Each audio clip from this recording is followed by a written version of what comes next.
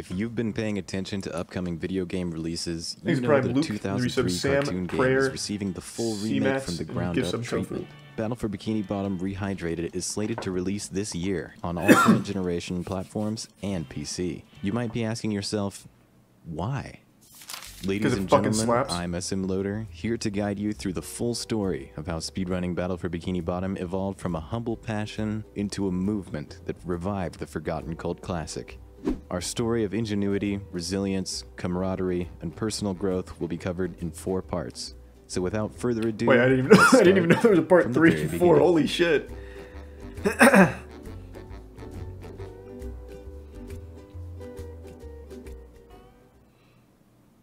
The Spongebob SquarePants property has collectively sold over 20 million video game copies, Toss with me on Twitter, estimated animator. to be tied with the likes of the Spyro, Castlevania, Mass Effect, and SimCity franchises. Despite the SpongeBob video game franchise's eventual success, its beginnings, especially in the realm of 3D games, were undeniably shaky. In 2002, SpongeBob SquarePants Revenge of the Flying Dutchman was released for the PlayStation 2 and GameCube, making it the first entry in SpongeBob's 3D lineup.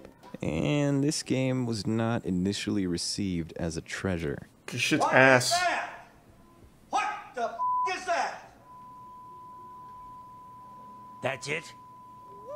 What a rip! SpongeBob betrayed us! Oh, it's from the lost episode. Or burn. I remember that. Burn. Burn, I say. Burn. Fuck, I forgot all about that. This game should not be played. Even true SpongeBob fans should steer clear of this overrated game. Like me, I still love SpongeBob as a whole, but this piece of trash is inexcusable and embarrassing to the SpongeBob name. Quote taken from user Celebiz, GameFAQs Reviews. It was looking like the SpongeBob franchise would fall victim to the same fate that other cartoon video games had suffered, being rushed cash grabs designed only to capitalize on children's attachments to the cartoons they were based on. That is, until the small development company Heavy Iron Studios got on the case in 2003. Up until this point, Heavy Iron's biggest success was Scooby-Doo Night of 100 Frights in 2002. I didn't like that one. It was a good start, but their next title would become their biggest success, and with time, the most impactful licensed game of the early 2000s. SpongeBob SquarePants Battle for Bikini Bottom, a 3D platformer and adventure game with a simple plot. Plankton creates an army of robots to procure the Krabby Patty secret formula, and they run amok. You, as SpongeBob, and his best friends Patrick and Sandy, must foil Plankton's scheme. Golden spatulas are collected and used to unlock new areas inspired by episodes from the cartoon. The game, despite receiving mixed reviews upon release, became a huge success. Pretty good though, all things considered. Game franchise ablaze. The game sold 3.22 million copies worldwide across all consoles, with the PlayStation 2 version contributing more than half of those sales at 1.7 million. So if you grew up with a GameCube or Xbox, this might be why you haven't heard of Battle for Bikini Bottom. But if you grew up with a PlayStation 2, this game was essential. And still, the game was re-released as a platinum or greatest hit on all 3 of its original consoles. It even made the short backward compatibility list on the Xbox 360. But if the game was so popular back in the good old days, why did the passage of time treat it so harshly? After the theatrical release of the SpongeBob SquarePants movie, such a good movie writers too. of the show, including its creator Steven Hillenburg, traded David places with a new tits. team which would steer the franchise into a direction targeted for younger children as opposed to general audiences. For those growing up in the early 2000s, the show was aiming younger while they were growing older. Maybe SpongeBob games weren't so appealing to them anymore. So with that, Battle for Bikini Bottom was left behind. And with the show's decline in reputation among older audiences, so too came a decline in optimism toward the game's acclaim. Later into the 2000s, a popular YouTube format called Let's Playing emerged. Boo! Maybe you've heard of it.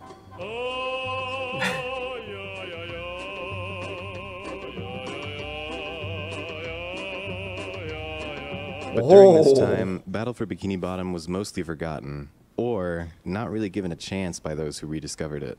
Why did people want us to play this? I don't know, dude. This is not interesting. I don't think we've actually gotten to the game yet. That's kind of Maybe fucked they up. assumed the worst from an early 2000s game based on a show now entirely targeted at young children. The game seemingly lost its reputation, and those who could uphold it were nowhere to be found. The game's fans, Where were they? Well, the fandom still existed, but it was scattered, ununified. Unlike those of other popular games like from Chaos its era, Emeralds. no serious efforts to keep the game alive and interesting gained any traction. It seemed Battle for Bikini Bottom had missed the golden opportunity of riding the internet's rapid growth during the early 2000s. God, this is so nostalgic. I don't know how many people will remember, but Siglimic made Twitch. Twitch is forever indebted to Siglimic. The only time Twitch ever really started to pop off was when Siglimic was doing Mario runs. Oh my god, it was so good.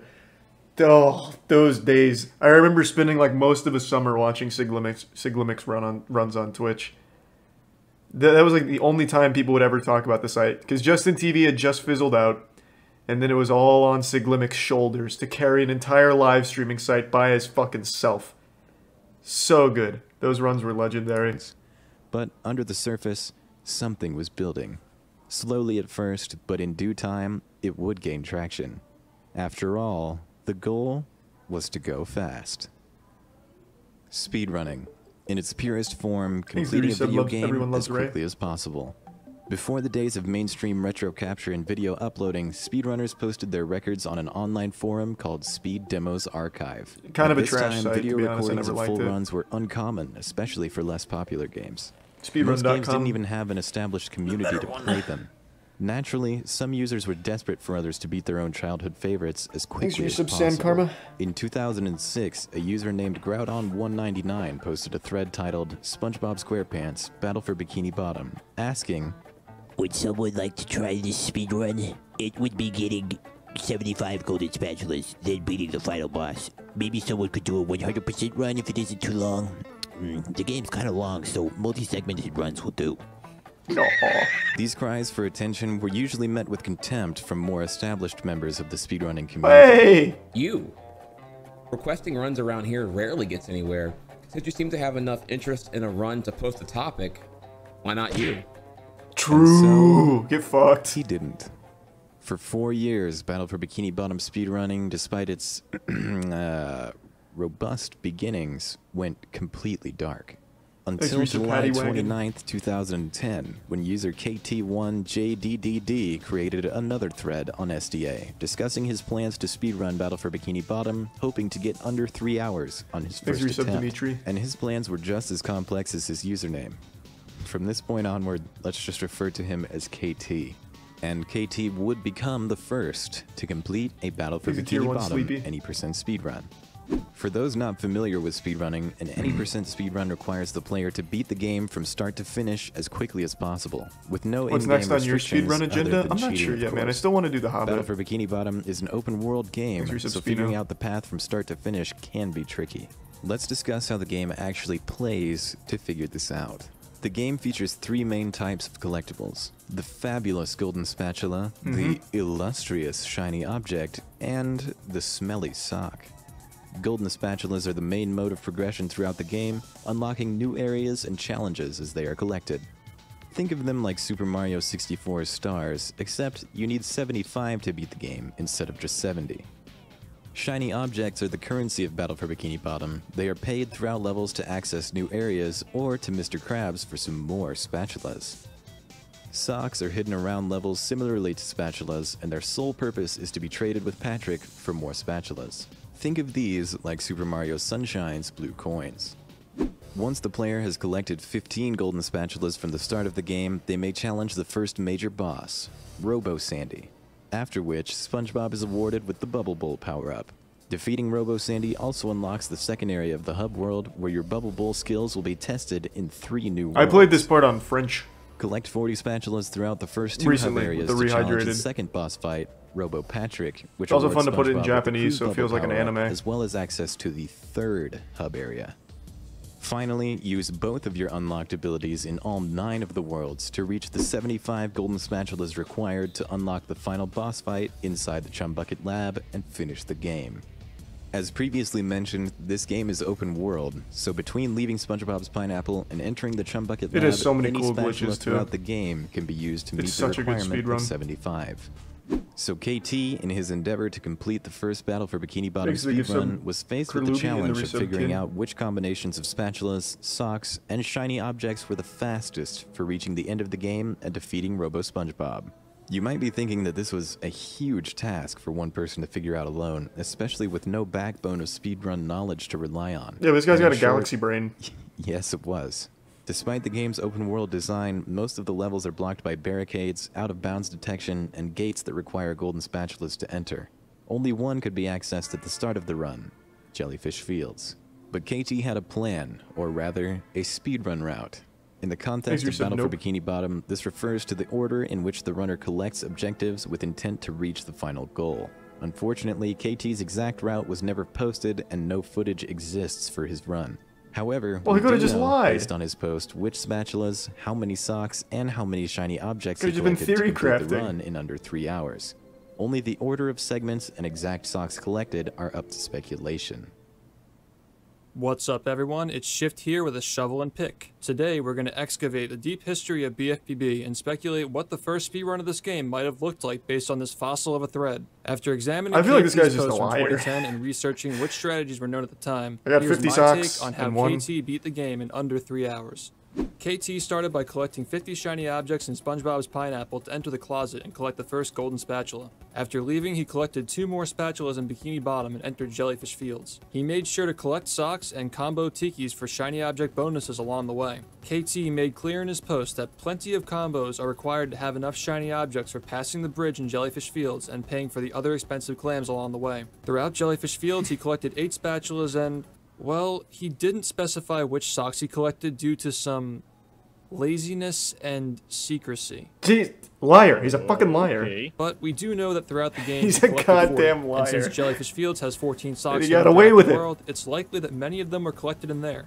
Leaving downtown, KT would have collected a total of 16 golden spatulas and a bunch of socks. KT specified that new research, I got smarter, has allowed me to get the bubble bowl before Goo Lagoon, which will help me get more shiny objects. Jesus Christ. Well, after my own research, I think I've cracked the code on KT's super secret strats. Because KT already had 16 spatulas and only 15 are required to challenge the first boss, he did this first and then entered Goo Lagoon afterward. While collecting all 8 golden spatulas in Goo Lagoon, he used the sandcastle tikis to grind for shiny objects necessary for the rest of the run. Destroying the hammerbot on the way up, igniting the large stack, and bowling a thunder tiki off the bridge would maximize the payout, right before jumping into the moat and drowning to reset the tikis and go again. The extra tikis on the bridge must be why KT waited until after getting the bubble bowl to enter Goo Lagoon. After finishing Goo Lagoon, KT took care of the second hub area spatulas, collecting all from Rock Bottom, Sand Mountain, and the Murmelair. Except for the one from the Rolling Ballroom challenge. That damn Rolling Ballroom. Yeah, shit sucks. I hated that in the Rehydrated too. He fought the second boss to unlock the second power-up, the Cruise Bubble. Now we enter the third and final chapter, containing the Kelp Forest, SpongeBob's Dream, and the Flying Dutchman's Graveyard. KT claims to have collected 3 spatulas from the Kelp Forest, which likely included the one from the first zone, then the 2 from the swamp. KT most likely figured out that stacking 2 tikis next to this cliff can actually skip the entire tiki roundup puzzle, and after doing so, KT went down in the swamps as Patrick to collect the spatula in the cage. KT's Dream segment excluded 1 spatula from Sandy's Dream. Rather than collecting the spatula at the end of the long slide segment, he collected the one awarded for fighting the robots at the Alamo. Though it was pretty expensive, fighting the robots and getting some of those juicy combos he talked about earlier would have helped make up some of those shiny objects. KT also decided to exclude the spatula in Squidward's Dream. With all that crazy platforming, he had to go with something. That platforming was kind of crazy. Graveyard. Well, it looks like he didn't even enter the graveyard in his run. Perhaps the clams are just too expensive, or maybe those wall jumps were just too crazy. Or maybe he was just too lazy. I don't know. He's a fraud. He's a fraud. 75 spatulas without the graveyard. KT's brain was so big that he didn't even need the graveyard to beat the game in under 3 hours. Truly remarkable. I should give KT more credit for his gaming skills, however. After collecting 75 spatulas, he still had to go through the gauntlet of Robo Spongebob Part 2. With no checkpoints or means to restore health, the player must complete a series of challenges consecutively to neutralize the giant robot's brain and finish the game. The speedrun officially ends when all 3 of the fuses inside the robot's brain are destroyed. KT's route may have been rough around the edges to say the least, but the development of a speedrun has to start somewhere in order to begin the process of unlocking the game's full potential. But how much potential Even if does it starts from a speedrunning this lie, game that's still good. actually have? Despite its Thanks for Prime undeniably Reveal. tight controls, it seemed like the level progression at this point was pretty linear, having little freedom to choose world order due to spatula requirements, grinding currency to purchase expensive tolls everywhere, being forced to complete extremely long, tedious puzzles. Was it all worth it? And with such little attention given to the forgotten title, would its potential ever be realized? Well, some beacons of hope would soon arrive. Over 1 year after the creation of KT's thread, on August 18th, 2011, a user named Yoshimaster replied saying that he got a run that was around 2 hours and 30 minutes long, using a new, groundbreaking glitch. He posted a video containing a wait, this maneuver on glitch the was Jellyfish found Fields back taxi then? pad, which resulted in an odd glitch that appeared to allow SpongeBob to go out of bounds without being stopped. Holy shit. This glitch, which later became known as hand disabling, is performed by leaving a zone with the hand on screen. Hand disabling prevents SpongeBob from voiding out while falling into any designated out-of-bounds area. Only a few days later, Yoshimaster posted a new video titled Quick Spatulas via Out-of-Bounds Glitch. By disabling the hand, Yoshimaster could jump into the out-of-bounds areas at the start of Jellyfish Fields to collect a golden spatula awarded for completing a challenge accessible later, that being Cowabungie. The game would usually prevent the player from jumping into this ditch to collect the spatula before accessing the challenge, but with Yoshimaster's new glitch, he could collect the spatula. This guy really fucking busted it wide open early. The big time save from this has yet to be discussed. Surprisingly, many casual players never figured out that you can pause the game and select any of the tasks you've received in the menu to instantly warp between them. Typically, the pause menu task warps are unlocked after accepting the tasks from various characters, presumably so you can come back to do them later. For the speedrun, however, Yoshimaster found a way to warp to these tasks before accepting them. By collecting a spatula before its task is accepted, the task warp location is unlocked without talking to anyone. For instance, Gary in Jellyfish Fields, who tells you there's a spatula under the bungee hook. After collecting the Cowabungie spatula from out of bounds, Yoshimaster could use the warp menu exploit so he didn't have to go through any of the gameplay between the starting area of Jellyfish Fields and Gary's dialogue, which would normally be where he would unlock the task.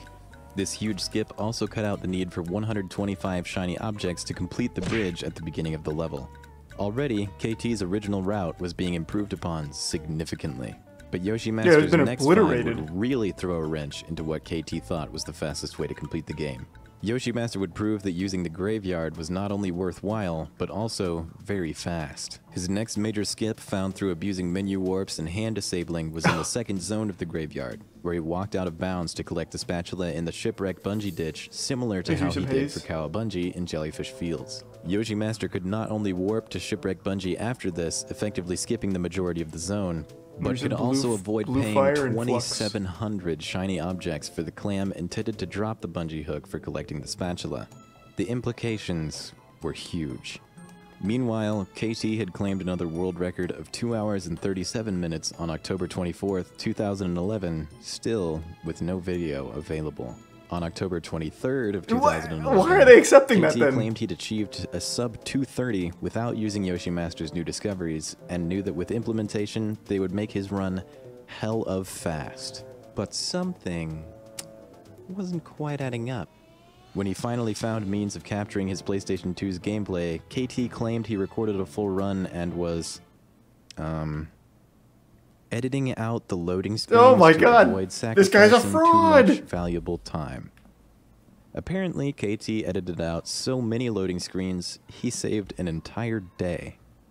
While KT went back to the future, a second community was developing their own strategies on a taskvideos.org forum, similarly structured to SDA, but for tool-assisted speedrunning. On April 4th, 2011, user JLun2 described a skip for Phase 1 of Robo Spongebob, which caused the first phase to end for absolutely no reason when Spongebob is launched high enough. It was later realized through use of action replay moonjump codes that the developers had left a cutscene trigger far above the fight's spawn point, and colliding with it caused the phase to immediately end. This was likely added as a debug tool during development, and the Task Videos community had uncovered it through the use of external tools. This kind of resourcefulness would help speed up the optimization process when combined with the efforts of the SDA community. Throughout 2011, user CoolKirby relayed information found on the SDA thread to the users on the Task Videos thread. updating them on developing strategies such as Yoshimaster's hand disable. They discussed possible uses, including some major skips on the Kelp Vine slide, agreeably the toughest time trial in the game. With users aware of both threads, a collision course was imminent. But it would take the emergence of two great minds to crack the game wide open and unify an effort to progress the speedrun. NKT. On February 22nd, 2012, a user named Rody B. Tomlin from the United States posted a groundbreaking application of the hand disable glitch on the Battle for Bikini Bottom SDA thread. This user would later become known as Cole625.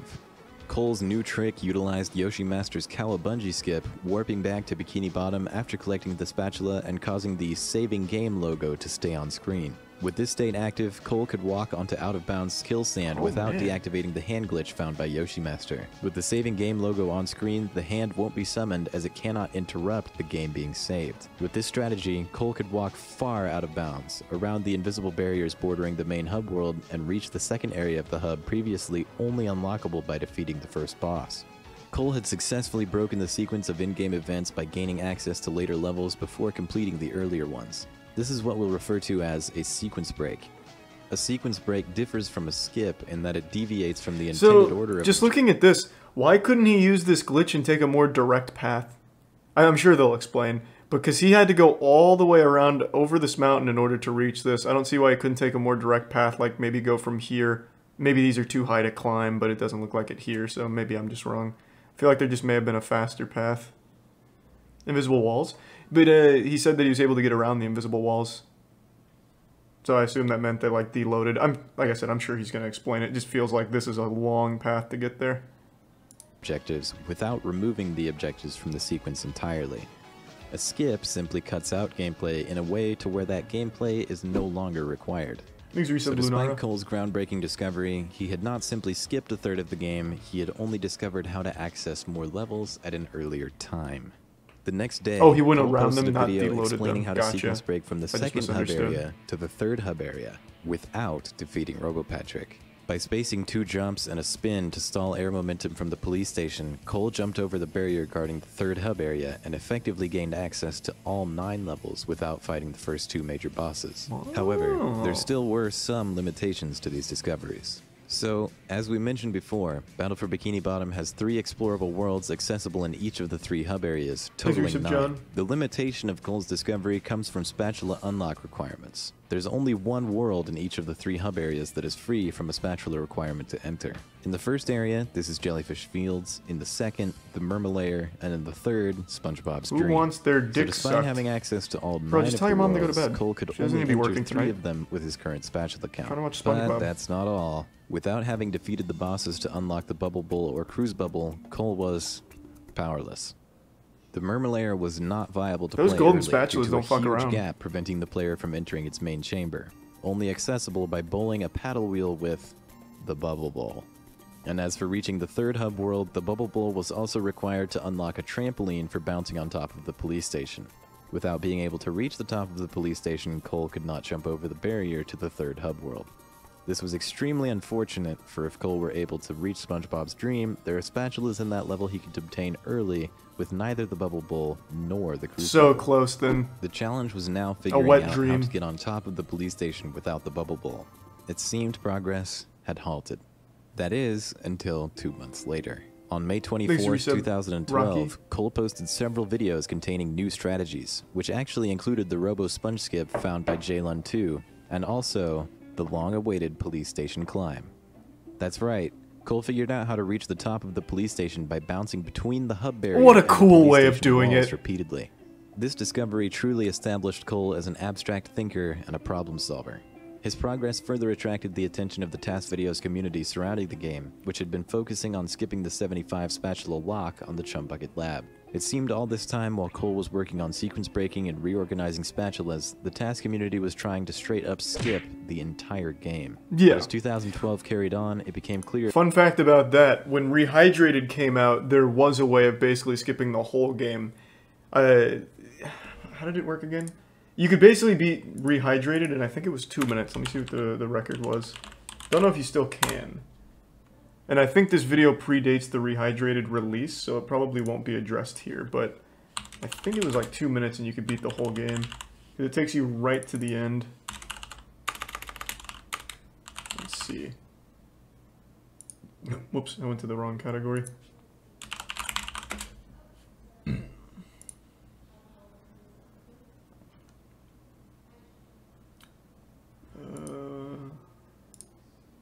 1 minute and 11 seconds was the record here. But yeah, you could skip the entire game and rehydrated. It's not fun, which is why I didn't run it. It's just a menu glitch, if I remember correctly.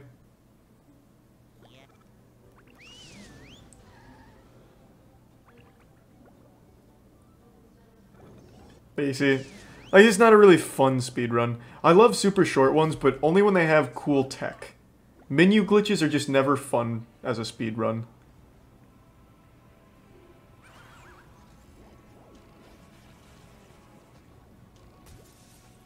Miss speedrun streams? It's not like they've been away for that long. We were just speedrunning, fuck's it called? Fuck, I don't remember. It hasn't been that long. That's what I'm trying to say.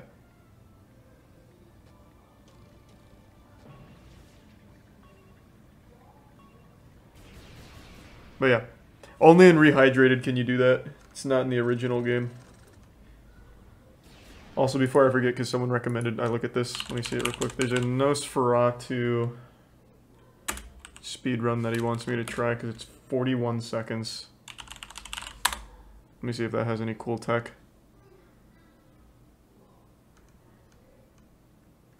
Where is it? Oh, this is 32 minutes. Where's the 41 seconds?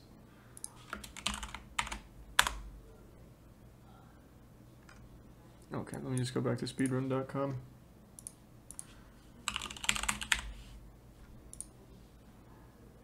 Here it is.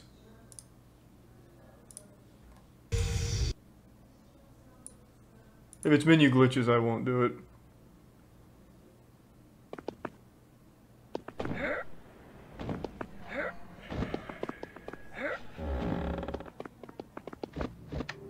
Holy fuck, it's been a minute since I've seen this game.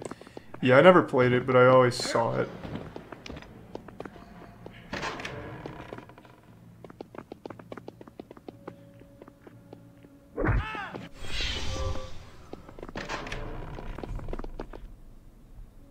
This does look kind of wacky.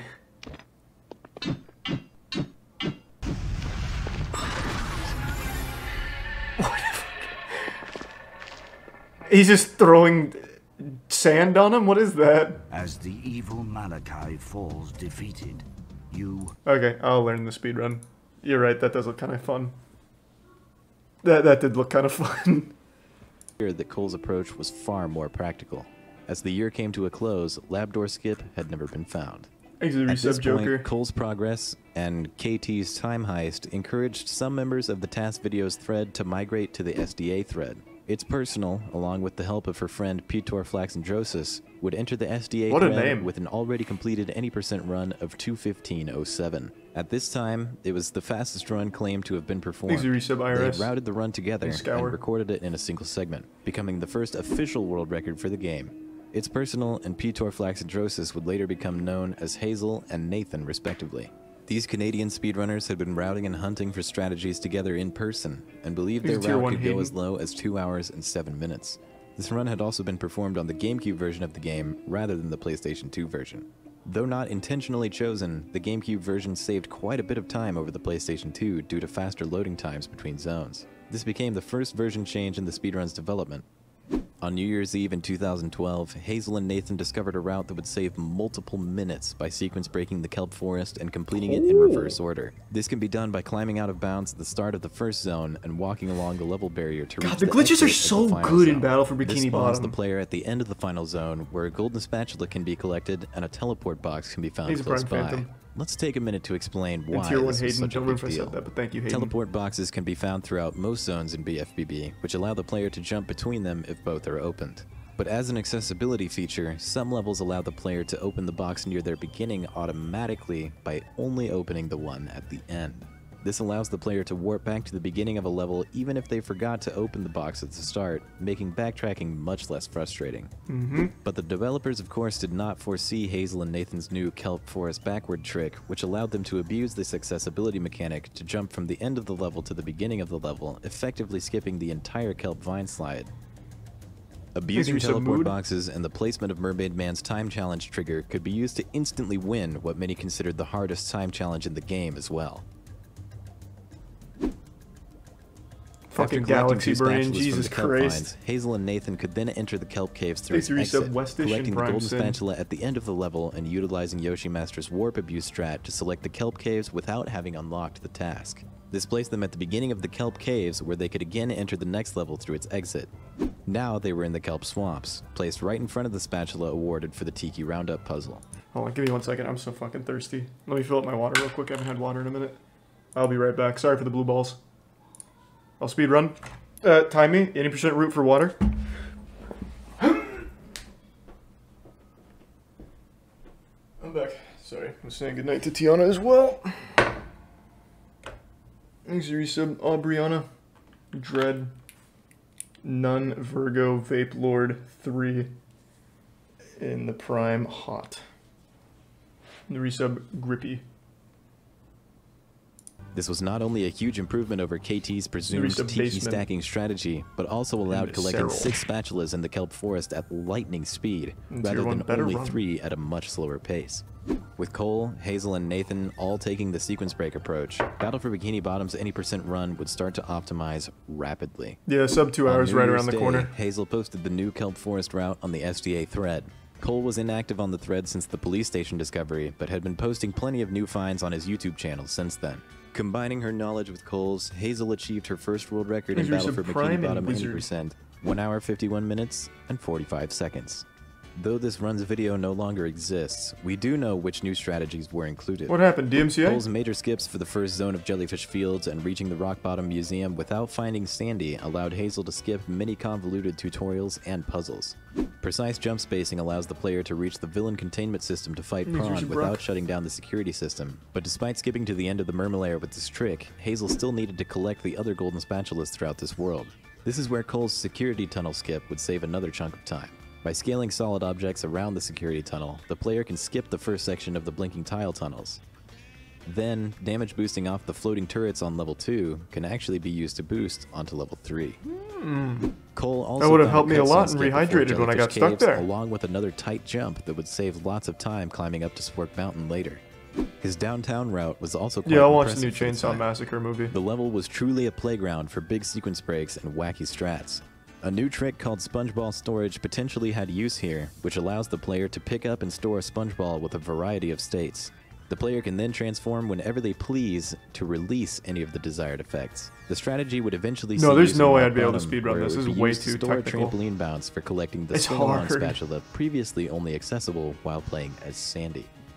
A few days after Hazel posted her official world record showcasing these strategies, Cole returned to the SDA thread posting a new skip for collecting the tower bungee spatula without paying for it. By climbing the flags linking the tent to this tower, Cole climbed to the top and landed a precise jump sequence to grab the wooden planks at the top of the tower.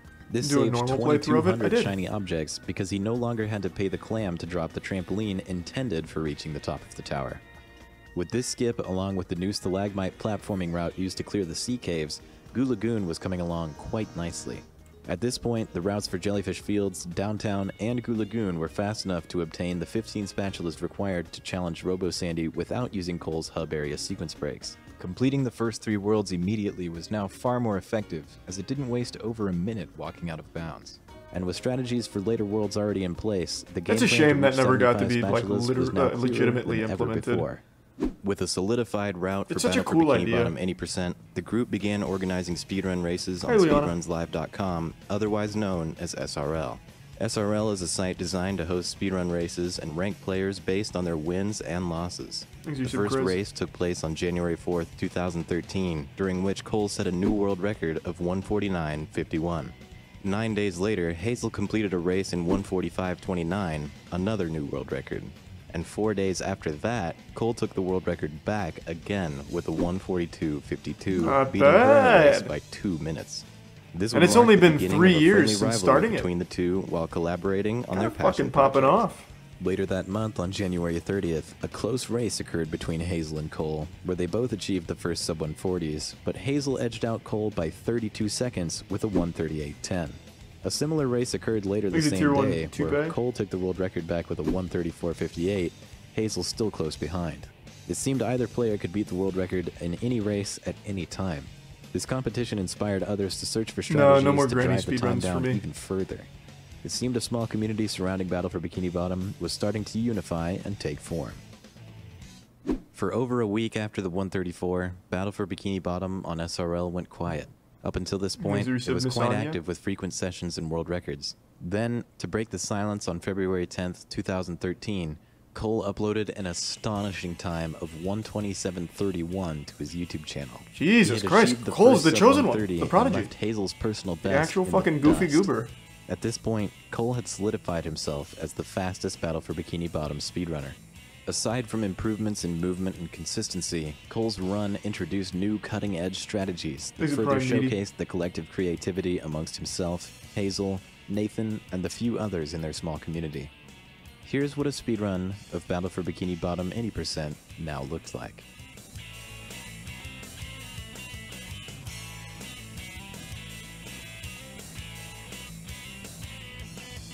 Big damage boost?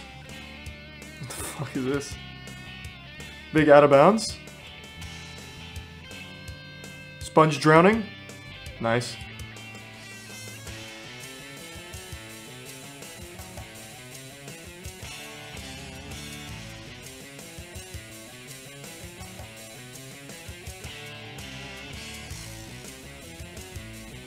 I think the current world record isn't too much lower than an hour 27.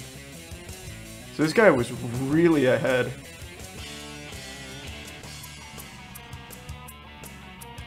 I'm pretty sure it's like 56 minutes, I think. Somewhere in that ball. Not to spoil.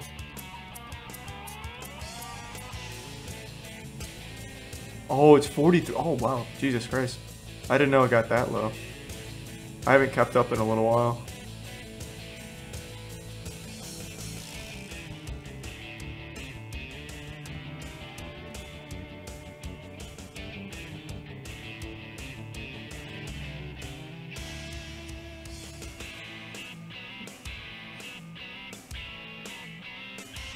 I do remember when it did get to that first sub-hour, though.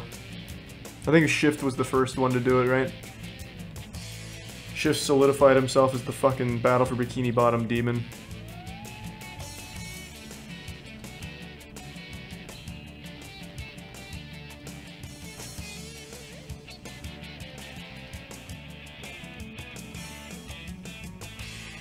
Cole's 127 gained a lot of traction on YouTube, inspiring new players to join races, search for strategies, and contribute to the community. The next evolution of dance. Inspired by the run named Cooper Crisp, created a knowledge base containing all strategies known for speedrunning Battle for Bikini Bottom up until that point.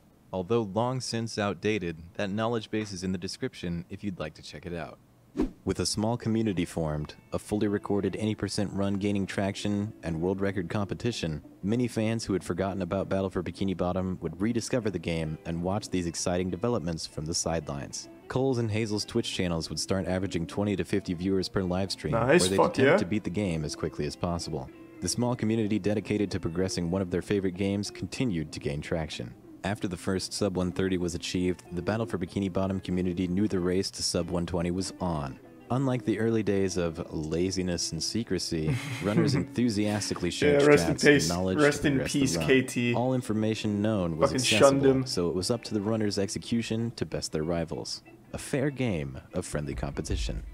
Cole and Hazel continued streaming speedrun attempts on Twitch, where dozens would watch patiently as they tried to lower the game below an hour and 20 minutes. On March 7th, 2013, Cole finished a run in 126.49, but its video evidence has since been lost to time. The next world record that we do have video of would take place on March 9th during another one of Cole's Twitch streams. Can't believe that's 9 years ago. Barely missing the next minute threshold. Despite being so close to 124, Cole presumably took an extended break from speedrunning BFBB after this run. But come summer, Cole and Hazel would begin organizing races again. And together, they'd progress the game while new runners joined the fray.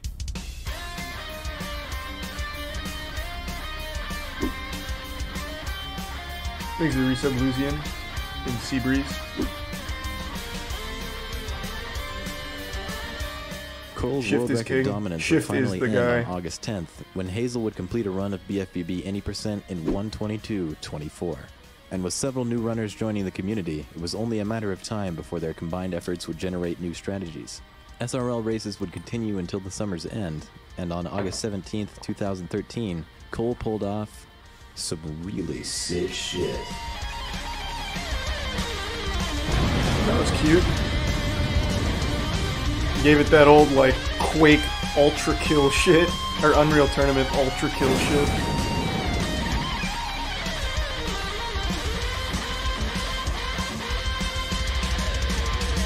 Yeah, this game just goes fucking hard for no reason. Oh. Holy crap. Sub 120 by... Cole had clutched the 119 live on stream. A showcase and celebration of the community's progress throughout the summer of 2013, with some major route changes that demonstrated how much more optimized the game truly was. Jellyfish Caves included some small optimizations that improved the consistency of dilemma skip and the clip back into the caves from under the map, and some new socks were collected in downtown to help trade for a fourth Patrick spatula, which was one of many spatulas swapped in place of others throughout the run. The biggest routing change throughout the first 3 worlds, however, was in Gulagoon Pier. It had been entirely reworked with a new damage boost to reach the bumper boats early. Oh, that damage boost shit is so by wacky. skipping to the end of the level and working in reversed order. This type of strategy had become a staple of BFBB speedruns. Another sequence break was found in Rock Bottom, which initiates the level's final challenge from the start of the level.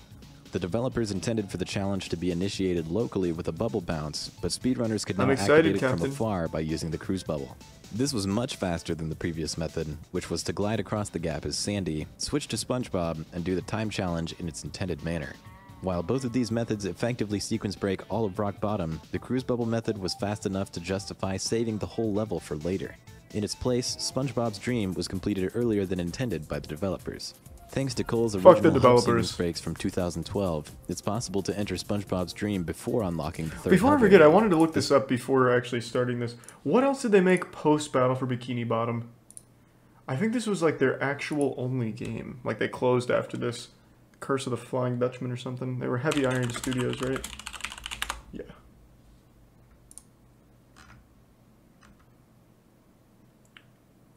So, Battle for Bikini Bottom, 2003. Then they made SpongeBob SquarePants movie. They made the Incredibles game and the Incredibles Rise of the... So they only ever made like video or cartoon or animation video game tie-ins. In 2020, they made a Pac-Man game. 2017, they made something called Amazing Odyssey. 2015, something called Fat City. And then something called Harley Pasternak's Hollywood Workout. What the fuck is that? What is Harley Pasternak's Hollywood Workout? What could that possibly even mean? Alright, this looks kind of lit. Can I speedrun this? Which one of these programs do you want to... Oh my god, it's the Harley Pasternak. Let's get started. I'm gonna come up with routes. Moving by going into a nice jog. All right, so we're gonna keep the weight on the toes. We're gonna keep pumping those elbows and arms forward and back. Man, imagine making Battle for Bikini Bottom and then making this. On this one. Picture yourself Let it glow up. Is it a beach? And then what was the other one? Their most recent one was that Pac-Man game. Oh wait, what is this? They co-developed with Crash Bandicoot, Marvel's Avengers, and Black Ops Cold War. So they develop stinkers, but co-develop AAA games.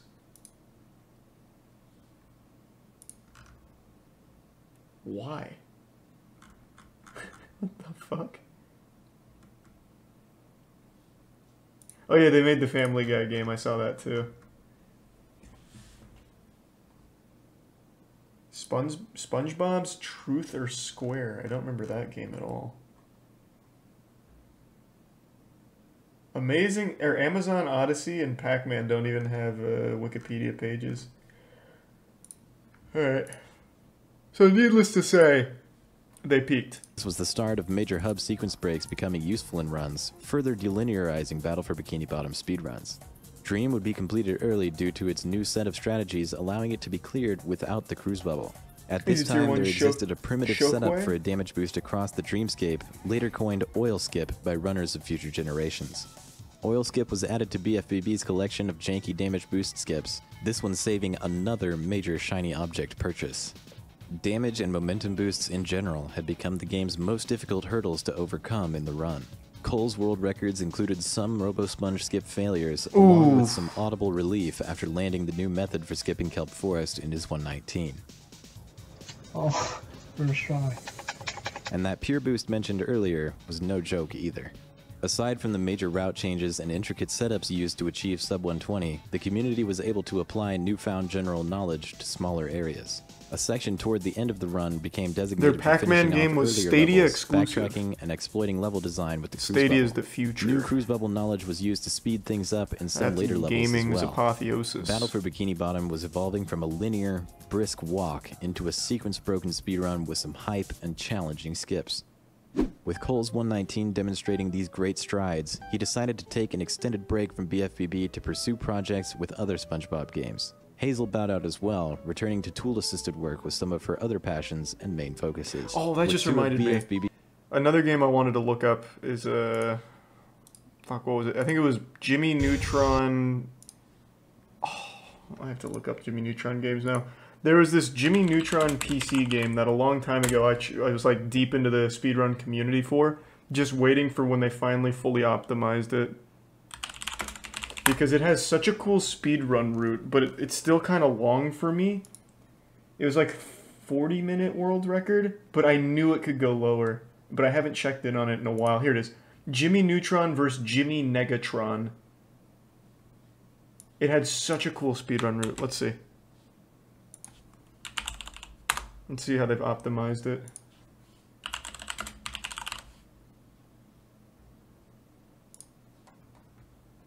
They've got it down to 11 minutes?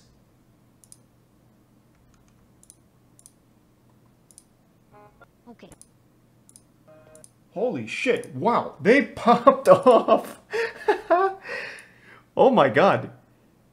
Yeah, like I said, this was one that I followed a long time ago. And at the time I was like, damn, whatever it was, like 40 minutes, it's a little long for me, but it's kind of cool. Like, the glitches were cool.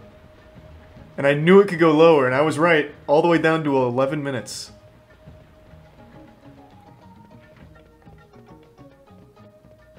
I adored this game as a kid, holy fuck. I never played it. I just saw the speedruns for it, and thought it was like goofy and cool. But yeah, it looks like you can skip that whole thing.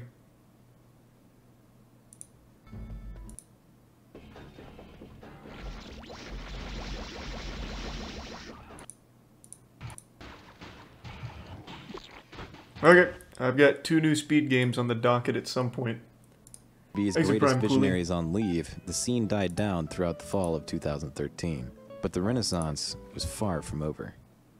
Winter of 2013 to 2014. Cole's world record of 119.59 still standing since summer, with no potential Not for long though, baby. It wasn't until February when Hazel finally wrapped up her current projects and aspirations, then decided to try for a 119 of her own. And after several attempts in February of 2014, she finally closed out a 119.26. Not only had Hazel achieved her own 119, she had finally reclaimed her world record after 6 months still do the of Hobbit at silence some point. in the BFBB community. Despite avoiding some of the more intimidating strategies from Cole's run, many of her segments had improved movement compared to that of the former world record. Hazel's emphasis on consistency also generated a new setup for Oil Skip, which was quite similar to the one used in present day. There's even what appears to be an attempt at manipulating RoboPatrick's spins, a strategy that wouldn't be fully realized for years to come. In A many pioneer aspects, then, this run she was a really solid fucking push went forward wild. into the future of BFBB speedruns. But this run still amounted to nothing more than a small blip in her legacy, relative to a discovery that she'd make 3 days later that would change the course of BFBB's history forever. Oh. Cruise boosting. Fuck yeah. Slow. Fuck that. Cruise boost that bitch. Oh yeah. This does seem to be a game changer. Jesus Christ. Control. This shit is sick. Jump you can't make. Fuck that. The world is your oyster with cruise boosting. Fuck, dirty barnacles. It's going in. Yeah, I had sex with some girls after I told them I knew how to cruise boost. It was pretty cool. If you want to have sex and fuck anyone, you... Whoa, slow down there, Thanks, Risa Bunk. We haven't even explained how the trick works, or how it was even found. I'll take it from here. I'm Average Trey, here to explain the most iconic discovery in all of Battle for Bikini Bottom speedrunning. On February 24th, 2014, Hazel discovered that it's possible to input the cruise bubble and the bubble ball on the same frame. Battle for Bikini Bottom runs at 60 frames per second, so hitting these two moves on the same frame is a 1/60th of a second window. Doing this caused the cruise bubble to interrupt the bubble ball, setting its speed boost to go on indefinitely. This speed boost is what we'll refer to as a cruise boost. This interruption causes SpongeBob's increased speed from bowling to be added as a constant to his total speed, causing a new force to push him regardless of whether a player is inputting a movement. It doesn't seem that fast. SpongeBob can run with his walking speed plus however fast the interrupted bowling shot was. This discovery sends the old school BFBB Skype group into frenzy. Now, yeah, I mean, it's clearly a huge difference, but it doesn't seem that big. SpongeBob can potentially cross more gaps, traverse levels slightly faster, and even moonwalk.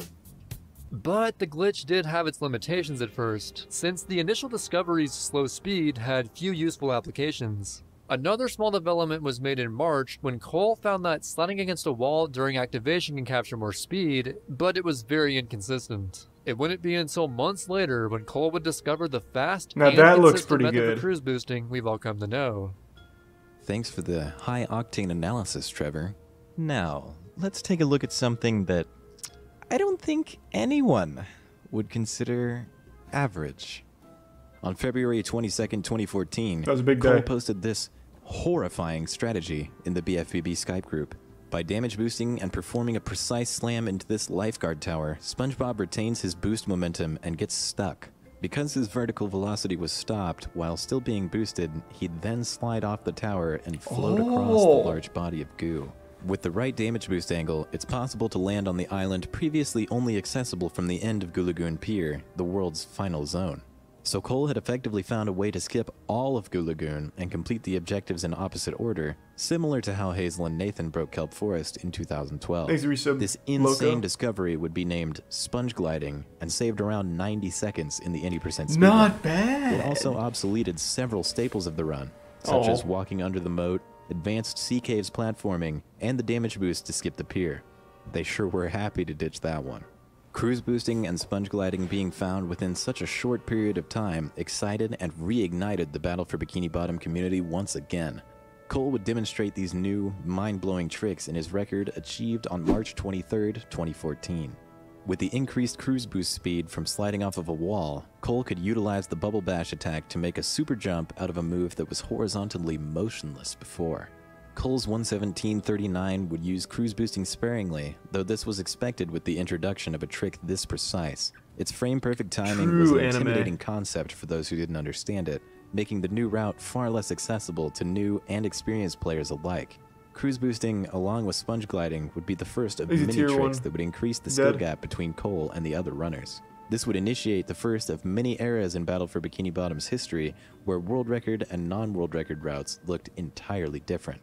Due to its apparent inconsistency, cruise boosting discouraged Hazel from doing attempts for a while. She couldn't seem to capture speeds as fast as Cole's, and Cole had trouble articulating exactly what he was doing to achieve these cruise boosts based on feel and muscle memory. It seemed for a while the community would band together to focus on strat hunting, while Cole alone would progress the 80% world record.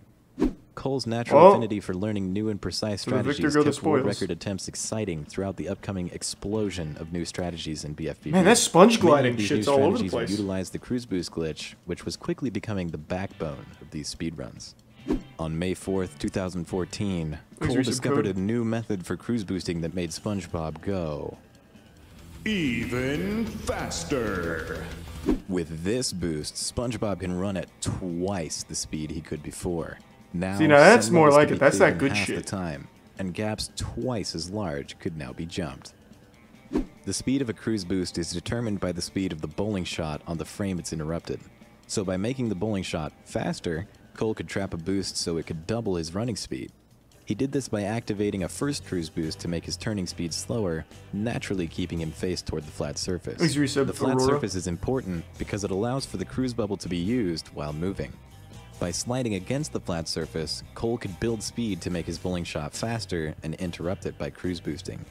The result was a speed boost faster than ever thought possible, with greater consistency too.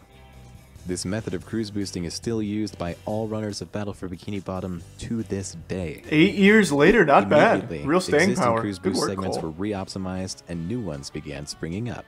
The Battle for Bikini Bottom community and fans of Cole's channel would wait patiently for a full run showcasing this breakthrough.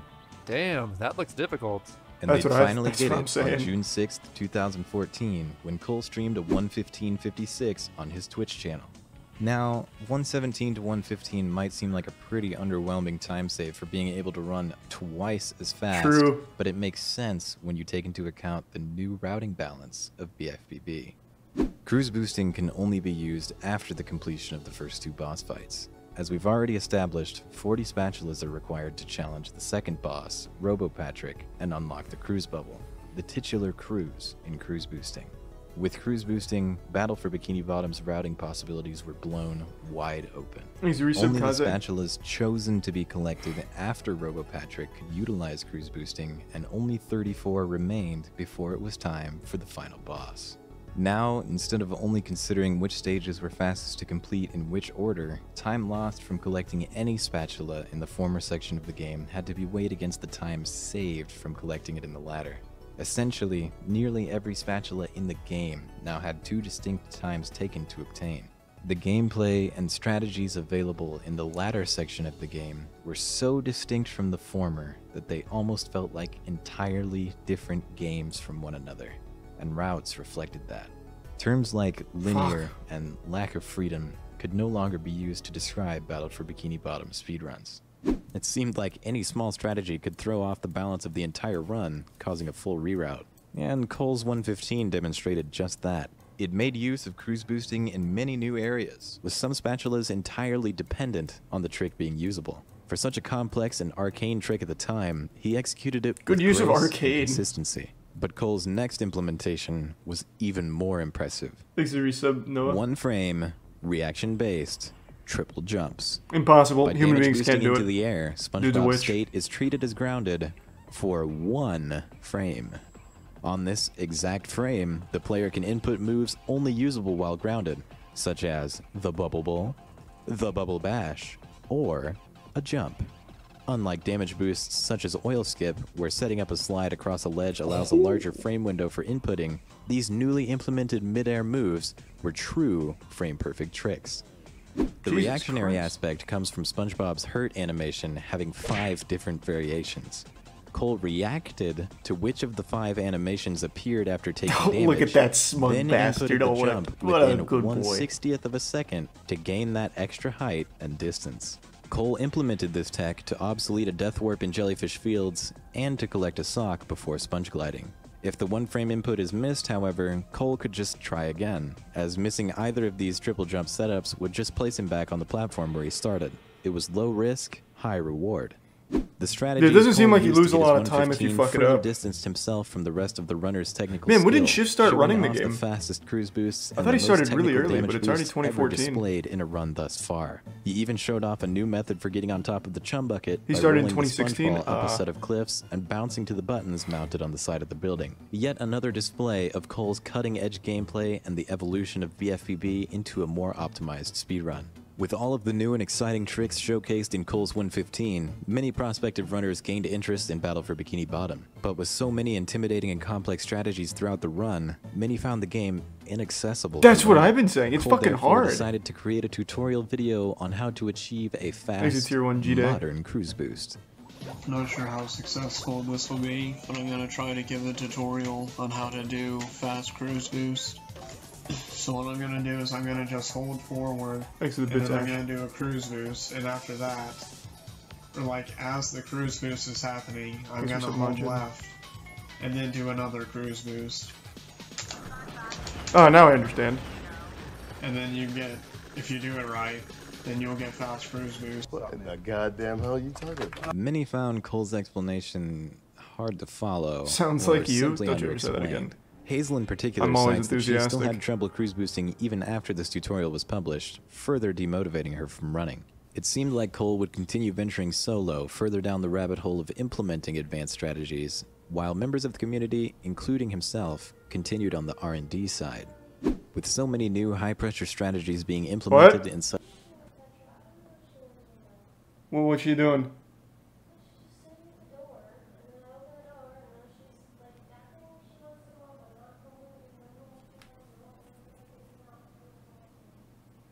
Okay, well, I'll be right back. I'm gonna take Tetra out. Give me 1 sec. Tetra, what are you doing? I'm back. She just wanted to eat some grass. There's a tier 1 Yoder. The Prime ZX and the Resub Not Real. Zomiles and Emily. Such a short period of time, it seemed the first renaissance of Battle for Bikini Bottom was at its peak. The community watched in awe Dog not as feeling Cole well? performed ambitious maneuvers. No, I think she's been feeling fine. It was only a matter of She's been time. playing before and the going climax crazy was today. reached. It's just One sometimes moment she that just would likes to eat encapsulate grass. the passion and ingenuity of the 2014 I don't know why. community. Kata does a it moment too. that symbolized Which I Battle think for she Bikini learned from Bottom's Tetra. transition into something more than a forgotten game from the early 2000s. On July 4th, Cole completed a BFBB any percent speedrun in 1:15:26, a solid improvement on his first 1:15. But on July 10th, 2014, Cole completed his masterpiece. Not a real masterpiece, still not world record.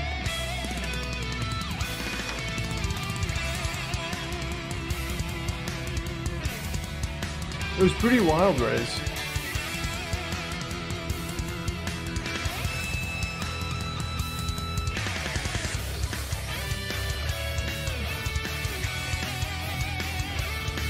What's your advice to a 19-year-old? Stop aging. Aging is cringe. Stay young.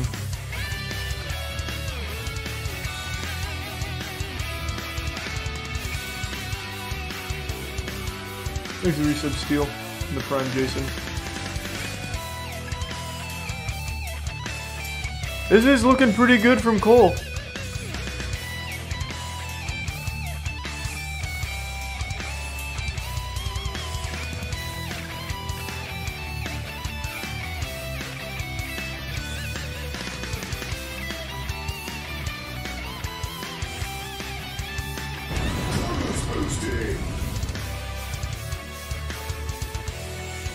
That cruise boost is kind of yucky. Cole's really been in it for the long haul. An OG.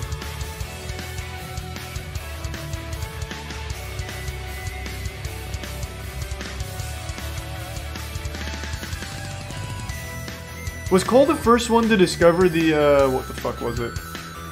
No, it was Yoshi Master. Yoshi Master was the first one to make that giant breakthrough with the menu or hand desync. That's what the fuck it was. Yoshi Master, who's now I guess dead. Cole and Hazel just buried him. He's a tier 1 Donovan. KT gonna come back and take it with a secret technique. No, he retired. He's done. Now he's on TikTok or something, I bet. Called it quits. Holy crap. Stillborn 13. I never thought I'd get a time like that. Despite a couple of major slip-ups, Cole's 112 demonstrated the most optimized spatula and sock route of its time, ordering objectives in a way no player had attempted before. This level of optimization was extremely impressive for a game entirely optimized by a small group of friends until this point. Together, Cole and the rest of the community had built a speedrun that would inspire players years after they were gone. A lot of new face. Old school kind of get a little Cole wacky felt in there. 112 was the natural conclusion to his Battle for Bikini Bottom speedrunning career. Any further improvements would require serious grinding to lower the time, which he was not interested in pursuing. Without motivation from anyone else to challenge the 112, any percent speedrun activity gradually slowed to a stop. It was truly the end of an era. Despite announcing his retirement from any percent speedruns, Cole continued to search for obscure glitches in Battle for Bikini Bottom at his own leisure. Hazel began focusing 100% on tool-assisted speedrunning in BFBB, as she had also long since lost interest in real-time attempts. It seemed glitch showcasing and tassing were Cole's and Hazel's respective final destinations. Despite their impactfulness on the game's world record history, they never had interest in grinding their small project competitively. Their records were a product of their passion for turning uncharted territory into a showcase of remarkable skips and glitches. Along the way, they solved many of the game's problems. I guess when you put that many years into it, you probably just want to stop. Once a linear collectathon, I've never speedrun a game for like a year. And complex let alone 4. In November of 2014, Hazel would go on to create the first Battle for Bikini Bottom any percent tool-assisted speedrun in 104.37 and 4 frames. With Cole's 112 speedrun and Hazel's 104 task, the Titans were finally satiated. Though they'd continue recording challenge and task segments for leisure, this would conclude the first renaissance of Battle for Bikini Bottom. Then 2016, routing advancements, and viewer interest slowing down, the community's Skype group remained active for the next year. Much like the Robo Spongebob skip, debug trigger skips were found for the Flying Dutchman and Prawn boss fights in August of 2015. Though Prawn skip had no use in any percent at the time, Dutchman skip was implemented soon after its discovery. Sometime in 2015, the community discovered that the Xbox version of Battle for Bikini Bottom saved a significant amount of time due to its faster loads between zones. I feel like that's something they should have recognized way earlier. Using his Xbox 360 in compatibility mode. He achieved a 109.29, breaking another 10-minute barrier in the speedrun. Though he felt it wasn't as impressive as his 112, the run still sub-110 due to the loading time advantage on the Xbox 360, as well as the new debug trigger method for defeating the Flying Dutchman. The run's transition to Xbox 360 further demotivated the community from learning and running BFBB, as most only had access to the GameCube version. Battle for Bikini Bottom was not a very competitive speedrun at the time, and its community members preferred to optimize it casually, instead of using the intimidating strategies that Cole was implementing. It seemed the difficulty of the run had outgrown the community, with its precise and arcane tricks. Realizing this, Cole began working on an any percent speedrun tutorial that would teach the community his methods for executing these tricks. He claimed that rather than fully coming out of retirement yeah, but you need the OG GameCube disc too. He felt completing the guide for new runners was of greater priority. Cole's tutorial video would reach the 5 spatula mark before his progress discontinued. That hand technique on controllers always blows my mind. I see this from like fighting game players. What's it called? The claw, I think? At this time, to move the world record further, he felt completing the guide for new runners was of greater priority. Cole's tutorial... I don't know how people can actually play a game like that. It feels so foreign to me, because I've tried it when trying to get good at fighting games in the past. It's fucking unmanageable. I feel like I have absolutely no control of it. The claw is vastly used in Melee and Smash in general. Yeah, and not even that, like, as you see here in speedruns. Some of, like, the most talented gamers use that claw. Like Andrew, actually. I remember when we used to play fighting games together or against each other, he used the claw, and I just didn't get it. I never could understand it, and I still don't. It's so confusing. I just feel, like, so out of, like, the pilot seat. But it's something I've always recognized. Some of, like, the highest level gaming athletes use the claw. Video would reach the 5 spatula mark before his progress discontinued. At this time, speedrunning at large was growing rapidly due to the success of Games Done Quick and several personalities on the livestream platform, Twitch. But with the Battle for Bikini Bottom community dying down, it could not capitalize on this growth. Cole tried submitting Battle for Bikini Bottom to several Games Done Quick events, but was declined from all of them. Playing the game on a stage for thousands to see would have been the ultimate finale, going out with a bang. But unfortunately, it went out with a whimper. Battle for Bikini Bottom would once again be left behind. No! Despite the community's humble size and ambitions, the speedrunners of Battle for Bikini Bottom kept the game alive for several years and entertained its old-time fans along the way. Cole managed to reach 1,000 subscribers on YouTube through uploading glitch showcases, challenge runs, and world records. He celebrated this feat by returning for one final stream, during which he ran through all of his old speed games for the fans who were still around. The marathon What finished game is with none that? other than Battle for Bikini Bottom. Can someone tell me what game that was? That actually looked kind of lit. That definitely wasn't SpongeBob. Oddworld? Really, Oddworld has a cool speedrun? His splits say... Oh! Yeah, I didn't even notice it. Sorry, I didn't even look at his splits. I was just looking at, like, the pixelation here. Yeah, you're right. Oddworld Stranger's Wrath. Final stream, during which he ran through all of his old speed games for the fans who were still around. The marathon finished with none other than Battle for Bikini Bottom any percent, after which he revealed his face and bid the community farewell. I just want to Thank you, J-Snacks. have this so that later on, if I watch this video, I can see how I looked, where I am and all that. Yeah. So, that's about it. Bye, Cole! That's the end of SpongeBob. Or so they all thought. But what would it take to revive this obscure game a second time? What would it take to not only improve Cole's record, but to make the game progression exciting again? Did BFBB have potential to become more than just a nostalgic project, or would the passion behind it develop further and grow into something greater? All of these questions and more would soon be answered in the coming revolution, during what our new protagonists would later refer to as the second renaissance of Battle for Bikini Bottom. Ladies and gentlemen, I'm SM Loader. See you all in the next phase. God, it's so good. Subscribe. Battle for Bikini Bottom speedruns are just so fucking wild. And we're not even to the modern day. Please, can we watch it? Yeah, we'll watch part 2. When I was talking to Shift about it, he said part 2 is his pride and joy, so I definitely want to watch part 2. And like I said, I had seen this when it had first uploaded a long time ago. Obviously didn't remember a ton of it.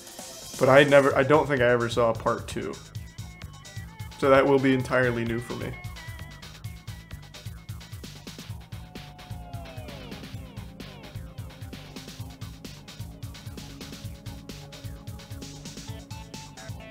Current world record for Oddworld Stranger's Wrath is 24:58. That's pretty good.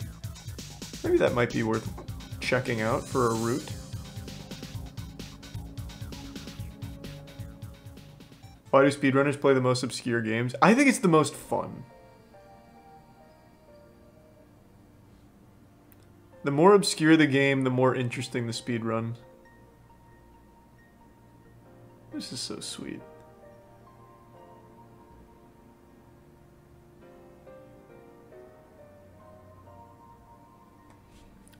Yeah, the Gary Come Home song should be playing right now.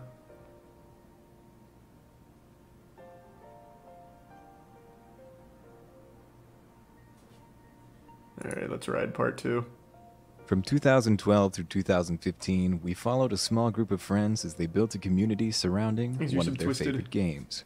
But after several years of revolutionizing their passion project, Battle for Bikini Bottom was, once again, left behind. But little did they know, thrown in the dumpster, in the toilet.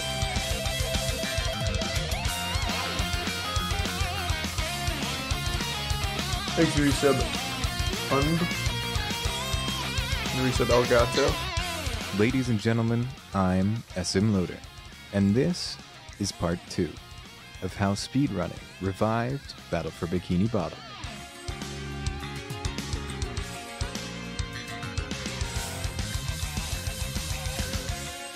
Ever seen the American speedrun? I'm not sure. I don't think so. With the growth of speedrunning from 2012 through 2016 came a new sense of competitiveness in the hobby. The advent of open broadcaster software and a high abundance of products used for retro game capture made recording and streaming runs more accessible than ever before. Many personalities in the speedrunning community built themselves up on Twitch during this period, as the rising popularity of streaming only complemented the rising motivation. Oh, Super Mario Sunshine speedruns are also fucking cool. Showcased in many of these games grabbed the attention of thousands. Platformers especially became the leading titles in the charge to make speedrunning sensation. Give sub raise. But today, we'll be focusing on a 3D platformer that was off the radar. Battle for Bikini Bottom had gone through a complete transformation from 2010 through 2015, abandoning its grindy, tedious collectathon elements in favor of creative routing and a variety of advanced and technical strategies. Cruise boosting especially transformed BFBB into a true platforming game that centralized its new and unique movement system. Thanks to Cole, Hazel, and their small group of friends, the potential of the game had been unlocked. So with all these bells and whistles, it was only a matter of time before someone discovered Battle for Bikini Bottom in its revamped form, right? And his name? Well, T-Pain. There was no telling how long it would take, since the community had died down harshly since the summer of 2014. Unfortunately, there were many demotivators holding the game back from reaching its potential. The few tutorials in existence were extremely shallow, runners weren't motivated to pick up the game's obscure yet optimal Xbox version, and the community hadn't received any significant exposure. That's a weird one though, because I don't think it was that uncommon. This was in stark contrast. Plus, you can just download it off the arcade. I thought. Speedruns of this era. They offered an abundance of learning resources, were optimized on more popular speedrunning consoles, and were supported by streamers popular enough to be partnered on Twitch. The more established communities attracted entry-level speedrunners by the dozen, and due to the amount of effort being... Tetra, what are you doing? Tetra, what are you doing? You're being a wild animal.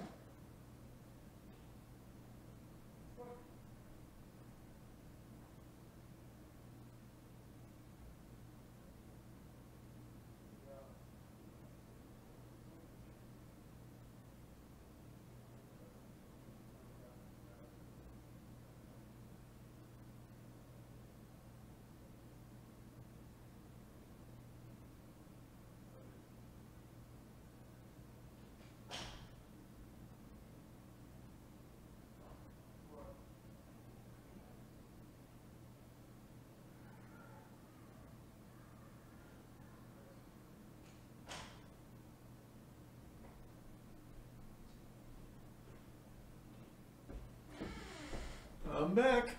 Tetra's being wacky. Thanks to Tier 1, Matthew. Being put into them, they evolved and optimized crazy fast. Though BFBB had its few visionaries and creatives, it had never been developed on a scale I think she has an nearly upset stomach. that large. So she's got some... even after its complete transformation, like special food Battle to help for with Bikini that. Bottom surely had at least one more hidden layer of potential, just practically begging to be explored. But it would take the fresh ambition of new, competitive runners to decipher the mechanics of Cole's arcane tricks and use them in full runs of their own. And still, if the game were to survive and thrive, they would also have to address the community's flaws holding back its potential. There are no Battle for flaws. Bikini Bottom would eventually need someone with motivation to not only make the game faster, but also to solve these issues outside of the game as well. But as a community so small and so unmotivated, it seemed like it would never regain life like it once saw, ever again. That is, until December 5th, 2015, What a when year. an 80% speedrun in 1:19:25 offered a glimmer of hope. The speedrun was uploaded by user Fuff118. Why is this significant? Well, Easy reset meds it and all day. was his first upload ever, and an immediate second place spot. Yeah, not bad. It wasn't known until later that Fuff had spent the previous month learning and practicing the speedrun on his own through referencing past runs of the game. Fuff had been one of the few players up until now who took the initiative to dissect Cole's runs and figure out exactly what the man had done to go so fast. For such a small community, his motivation to grind was impressive. Not to mention the fact that he was actually able to finish learning the game, a feat far too intimidating for many to tackle. Yeah, it's pretty Fuff's crazy sudden that they didn't appearance bother caught the teaching interest anyone of many else. dormant runners in the community. His appearance from the shadows and his lightning-fast learning showed the retirees that their passion project still had life resub to slime. live. Back in the old days, Cole and Hazel rarely attempted runs outside of races. Cole cites that there wasn't much motivation to grind due to the community's small size and low interactivity. But Fuff was a solo grinder, and by the end of January in 2016, Man, Hagen he sounds improved so his time cool. to 1:16:06 on GameCube.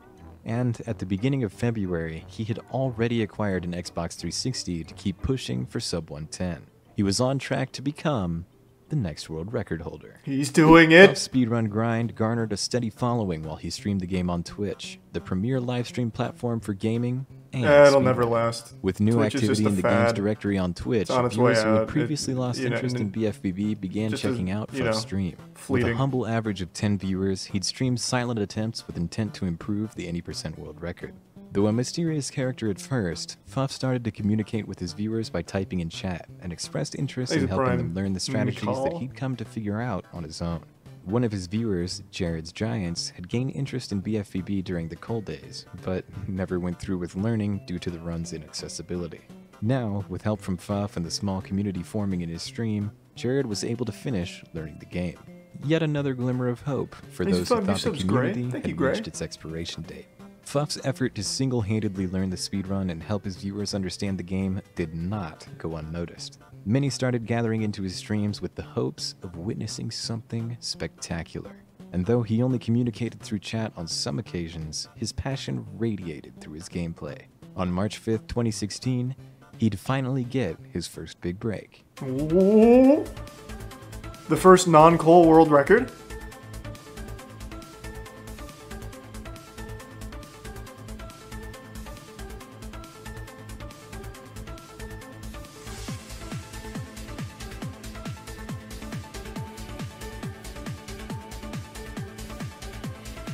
Oh, true. Hazel did have world record quite a few times.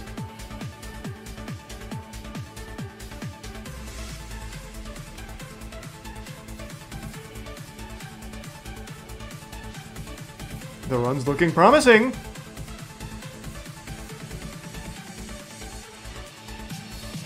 For the first time in nearly 2 years, Battle for Bikini Bottom 80% had a new world record holder who'd improved on Cole's personal best by 4 seconds. With an active world record holder, fresh and motivated to grind for improvement, the original BFBB community would soon witness their foundations experience a revival. Puff brought to the table greater interest in optimizing movement and seeing what else BFBB had to offer. He'd soon create the first substantial route for the 100% speedrun and pick up Cole's unfinished 100% within game codes project. With experience collecting every spatula in the game in a variety of scenarios, Puff's movement would quickly evolve to the best the game had seen up until this point. Puff would soon achieve the first 108 in Battle for Must say it's really impressive that he was able to figure out all this just by watching runs. True. Though Puff's world record still used the Though I also did that with House of Caravan, just saying. Still some small There's no optimizations. tutorials, just I watched it and Puff's runs showcased early attempts to manipulate Robo Sandy's clothesline move by luring her to the edge of the stage, which would cause it to initiate. The game was only 30 seconds long. And in the Robo Patrick boss fight, he tried manipulating the spins from a different position than those who came before him. Still, however, this strategy gave inconsistent results. Puff also made better use of the note cycle in Squidward's Dream to make the segment much more consistent. His understanding of cruise boost movement mechanics was also impressive for how recently he'd started running. The new world record holder was making an effort to polish the game he'd inherited, allowing for more consistent paces and faster improvement. Puff again improved his world record to a 108.24. We're approaching that 1 hour barrier. By now, his stream community was far more established and supported his efforts to optimize the game. Some members of the older community even returned to watch Puff's improvement, and they were eager to ignite the chat whenever he entered the final boss on world record pace. It was reminiscent of the good old days. To be fair, it's only been a year. Like, it's not like it was ancient. And present, yet still, many could not get over the hurdle of learning the speedrun. Puff had continued some of Cole's previous projects, but not his tutorial series. Unlike Jared, most people were more than reluctant to ask a stranger to teach them a full speedrun. However, there still existed the possibility of another brave soul taking the Puff approach and learning entirely on their own. A stream titled Ruining Your Childhood began appearing more and more frequently in the Battle for Bikini Bottom directory alongside Puff's, where he'd recently achieved the first 107 on April 8th. After this run, he decided to take a break from the category to focus on 100% speedruns. During his leave, this other channel became the hotspot for interested community members to watch 80% speedruns. And this channel was run by another up-and-comer, Shift HD. And Shift was already in the low 120 range on the GameCube version when others started to take notice. Another runner motivated by his own will to learn and grind the game during an era void of resources. And much like Puff, He'd seemingly come out of nowhere. He was born in Bikini Bottom. But within several God damn it, he'll streams, Shift fight started for it. opening up to viewers and began talking about picking up the Xbox version of the game to further his improvement. And once it arrived, he kicked into high gear, which attracted the attention of other speedrunners interested in BFBB. At this point, Shift wasn't really involved in the community surrounding the game, though. He was only aware of Hazel's any % task, which piqued his interest in cruise boosting, and Cole's former world record from which he'd learned the rest of the game. He was kind of on his own island, just doing his thing, day after day. It wasn't until Shift met Konasumi from a Twitch raid that he'd finally begin getting to know some of the people surrounding Battle for Bikini Bottom. Kona had expressed interest in learning to run Battle for Bikini Bottom in the past and had noticed Shift due to the frequency of his streams. The two chatted for a bit, and Shift eventually decided to try creating the first full BFBB any % tutorial after he'd achieved sub 110. With a time this competitive, it would assure the explanations in the video were at least decent enough to help his new friend learn pretty cool to run. stuff over there. Kona would patiently wait for the creation of the guide, as would some other lurking prospective runners. Setting a goal time of 109 caused some community members to wonder, would Shift eventually attempt to beat Fuff's world record? But Shift didn't know the answer to that question. His primary motivation behind achieving this goal was allowing himself to create a tutorial video for Kona and the rest of the small community beginning to form around his channel. And at this point, Shift probably wasn't even aware of what times Fuff was achieving. It seemed he was oblivious to anything outside of his own community, and the same could be said for the other small communities on their own islands as well. That is, speedrunning without even knowing what the world record is. Invited both Shift and Fuff to the new Battle for Bikini Bottom Discord server of 2016. This server was the replacement for the former Skype group of 2015 and earlier. Most of the older runners had joined the server, but they were all inactive. With Fuff and Shift being the only ones actively running and streaming the game, the rest of the reawakened community was anticipating and hoping that Shift would rise to the occasion and create world record competition, something the community had not experienced in over 2 years. And with Fuff returning to any % to defend his time, seeing as Shift's improvement was not stopping anytime soon, they all knew it was only a matter of time. While One Fuff of them had to his die. any % runs, Shift finally achieved his 109 on May 25th, 2016. That same stream, he recorded the full any % tutorial he'd promised Konasumi and the viewers he'd garnered from streaming runs of BFBB. Psychopaths. Within the coming months, several new runners would finish learning the Shift's tutorial and submit full runs to the leaderboard. A phenomenon Shift cites as being more fulfilling and motivating than even improving his own personal bests. The first complete Battle for Bikini Bottom any % tutorial is linked in the description if you would like to check it out. Though BFBB was both Fuff and Shift's first attempt to speedrun, their community included other players with prior experience in speedrunning. Jared's Giants was a former top runner in Luigi's Mansion, and he just rejoined the community with help from the new any % tutorial. Konasumi, who'd also developed a small Twitch following through speedrunning a variety of games, would eventually learn through the tutorial as well. The new Battle for Bikini Bottom Discord server helped to kickstart their friendships, especially Jared's and Shift's, who'd form a much closer friendship with their passion for the game as the backbone. The community was proving its resilience even long after many thought it was curtains. Hey, Emmy. The second revival was good sound imminent, effect. and a grand occasion was needed to set it all in motion. Fuff would finally improve his own world record from 107.53 to 107.40 on May 28, 2016. Meanwhile, Shift's improvement continued even more dramatically leading into June. A few days after his second 109, he landed a low 108 on June 3rd. That's getting scary. And, only 2 days later, Shift finished Battle for Bikini Bottom in 107.39, which would have been a world record if Fuff had not achieved 107.31 only 2 days earlier. Oof, By now, rough. the view count Hate to between see their it. streams had doubled in anticipation for the coming competition. But later that same day, the wait was finally over.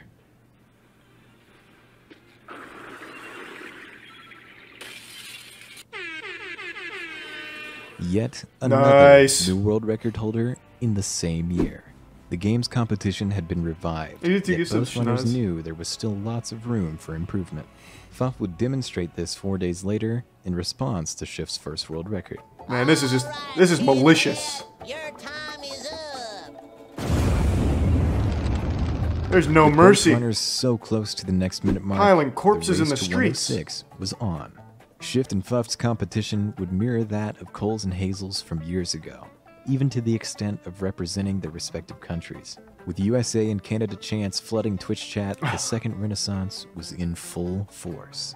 On June 11th, 2016, viewers checked into Fuff's stream to find him on insane pace, nearly 50 minutes into the run. He was already on the perfect line for a 106, over half a minute ahead of his 107.03. He's not built for it. Could even skip straight to the 105 if the stars aligned.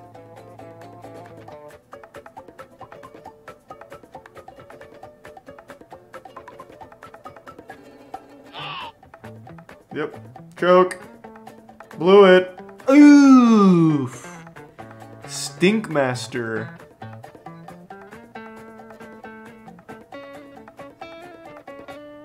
Fuff was unable to clutch a 105, but did close out the first 106, and this run set the stakes way higher. The main focus of both world record contenders became achieving 105 before the other. Shift returned to running the next day and claimed a 106 of his own, missing Fuff's new world record from the day before by 9 seconds. Shift and Fuff would continue getting on runs on great paces throughout the next several days, but couldn't close any out. On June 17th, 2016, Shift finally got a promising run out of the Dutchman's graveyard. Heading into the final fight, viewers anticipated the next world record trade.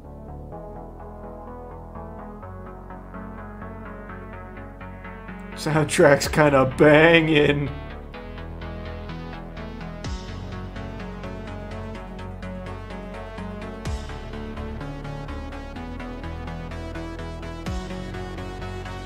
Oh. I didn't even know you could fail that. Oh my god, disgusting. Shift did manage to get a new personal best of 106.48, missing Fuff's world record by just 5 seconds. Fuff would need to improve his time soon if he wanted to defend the title, but just 2 days later, Shift got another run into the Chum Bucket Lab. This time, he was on even pace with the run he choked only 2 days earlier. This was his chance. Thanks for some Mitchie in blue. Shift is that guy, though. He's not gonna fuck this up. The robot better change tactics and fast. Yeah, what'd I tell ya? Yo! Will SpongeBob be able to neutralize the giant robot's brain? Let's go! Shift reclaimed the world record by a margin of 8 seconds, bringing it back to the USA. With both runners actively grinding, the community wondered who would achieve the first 105. Fuff's best paces were faster by far, then from out of but nowhere, Shift's consistency with major tricks allowed him to compete against his full runs. Their differing strengths and weaknesses made the competition all that much more exciting. The two would continue grinding for the remainder of June, with many great paces bleeding out under pressure. Then finally, on June 27th, 2016, the first 105 in Battle for Bikini Bottom any % was achieved. At last, Shift achieved a minute break of his own, and split really, really early. But it had been done. The run was retimed to 105.52, and now it was Fuff's turn to answer back. But Shift wouldn't go down without a fight.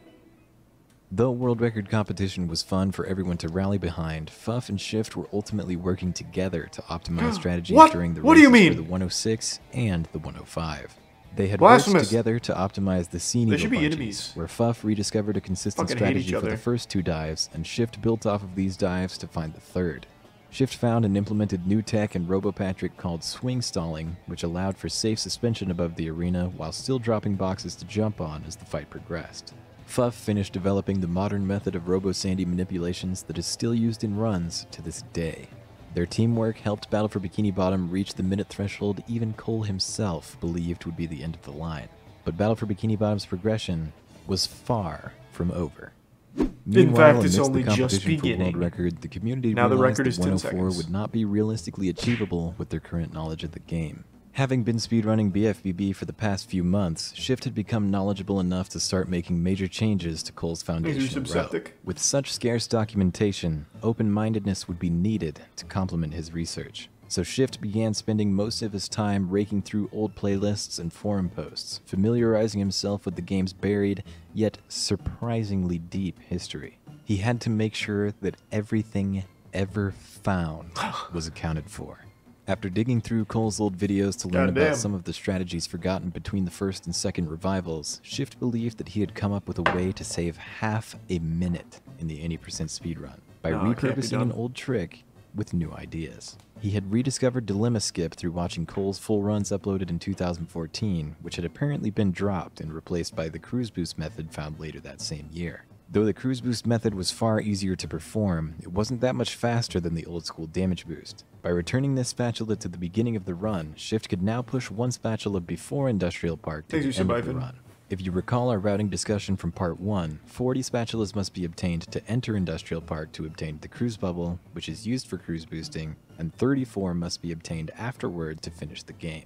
So now, by sacrificing a bit of time and bringing Patrick's Dilemma back to the beginning of the run, he knew he could push back a spatula that would be much faster with cruise boosting to the end, and Shift knew just the one for the job.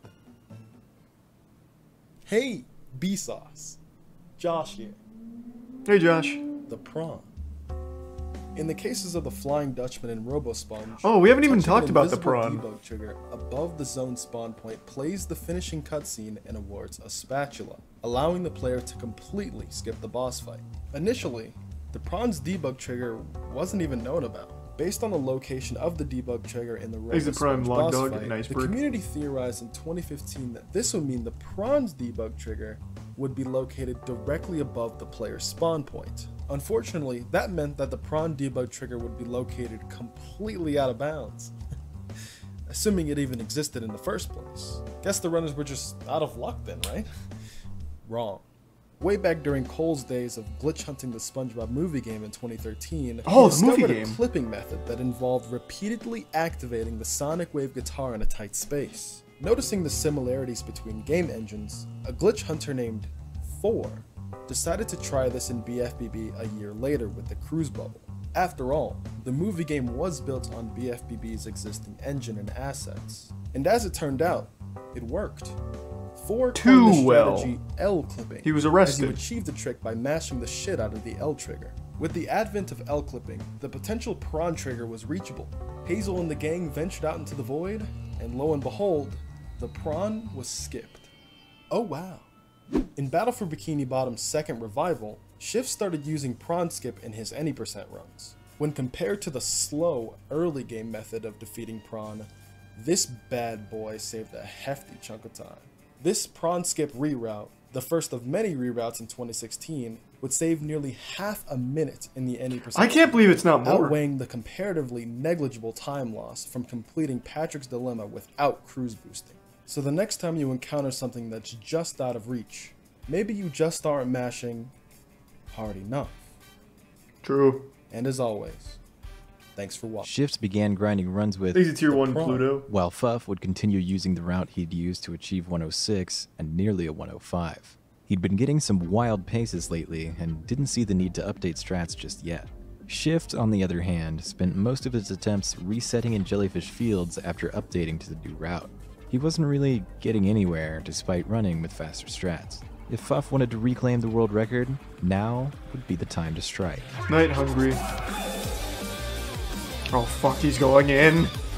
He's going turbo mode! Up! Oh, Jesus. Fuff missed the world record by 5 seconds after failing the notorious RoboSponge skip, but still managed to clutch his own 105. After finishing this run, Fuff decided to take an extended break from any % and would focus on 100% until the end of the summer. World record competition paused indefinitely as Shift and Fuff worked on optimizing their own focuses solo.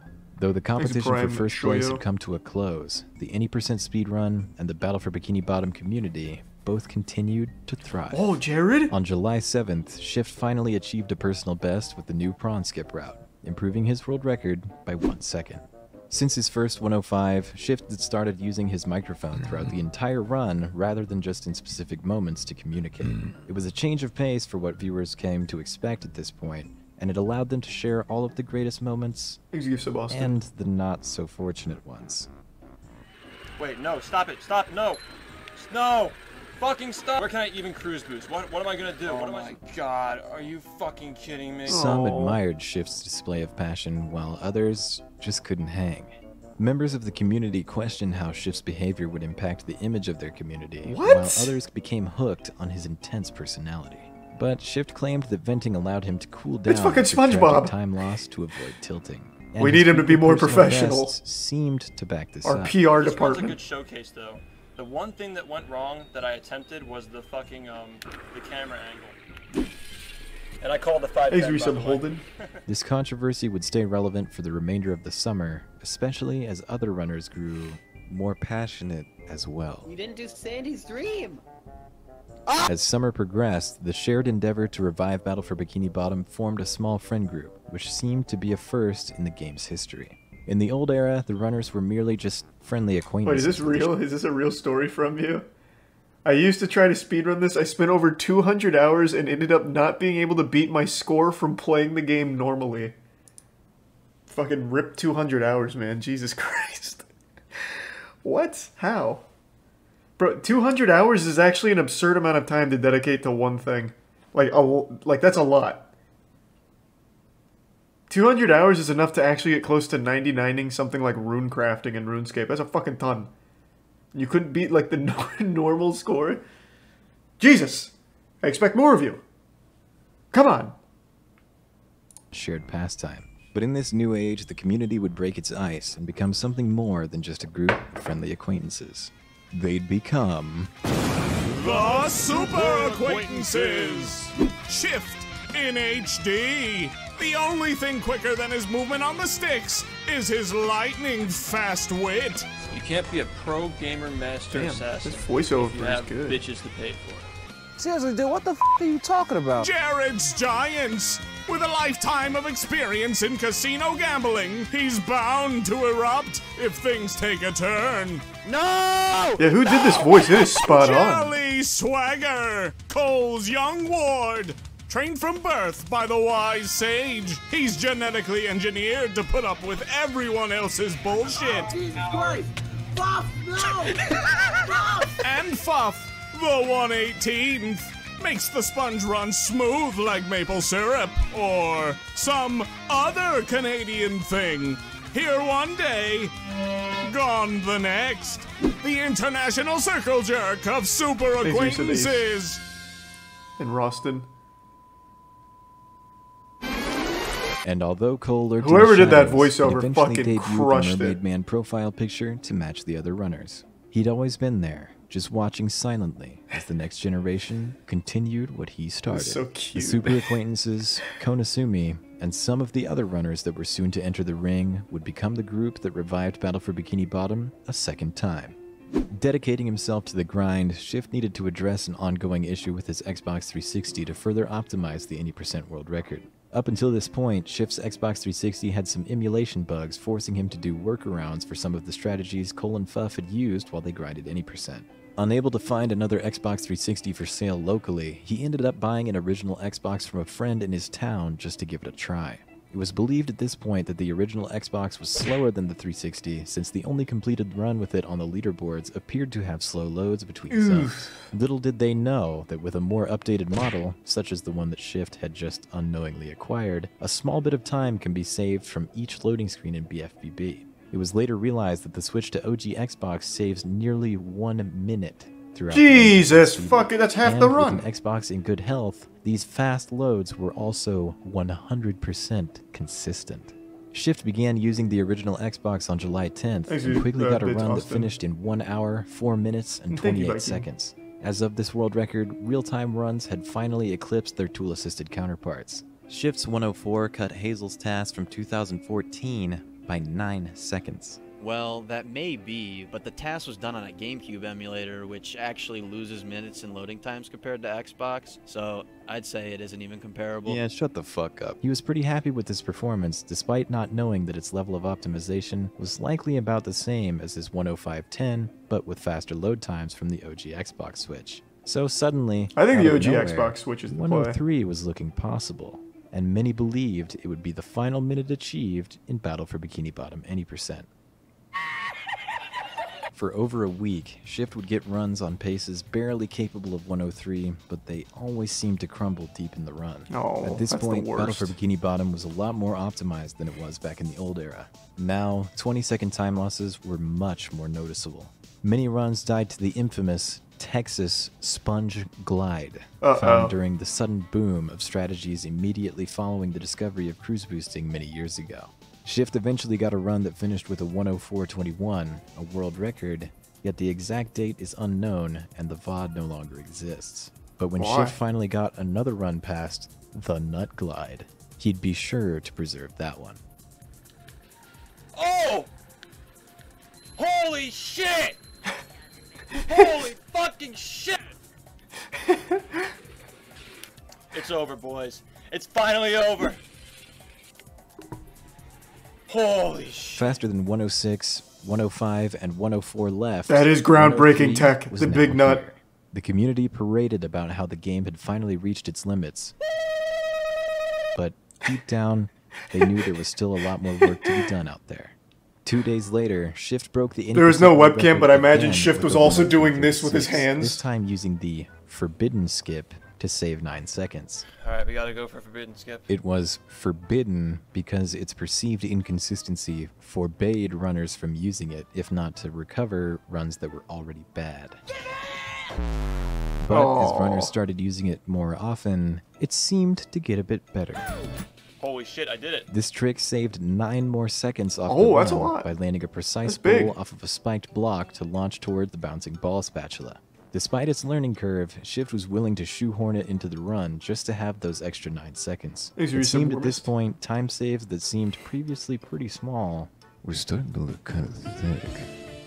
With a new world record 2 days after the first 103, it was clear that the game wasn't getting fully optimized anytime soon. Jared's gonna fucking global himself again. But Shift was running out of time save again.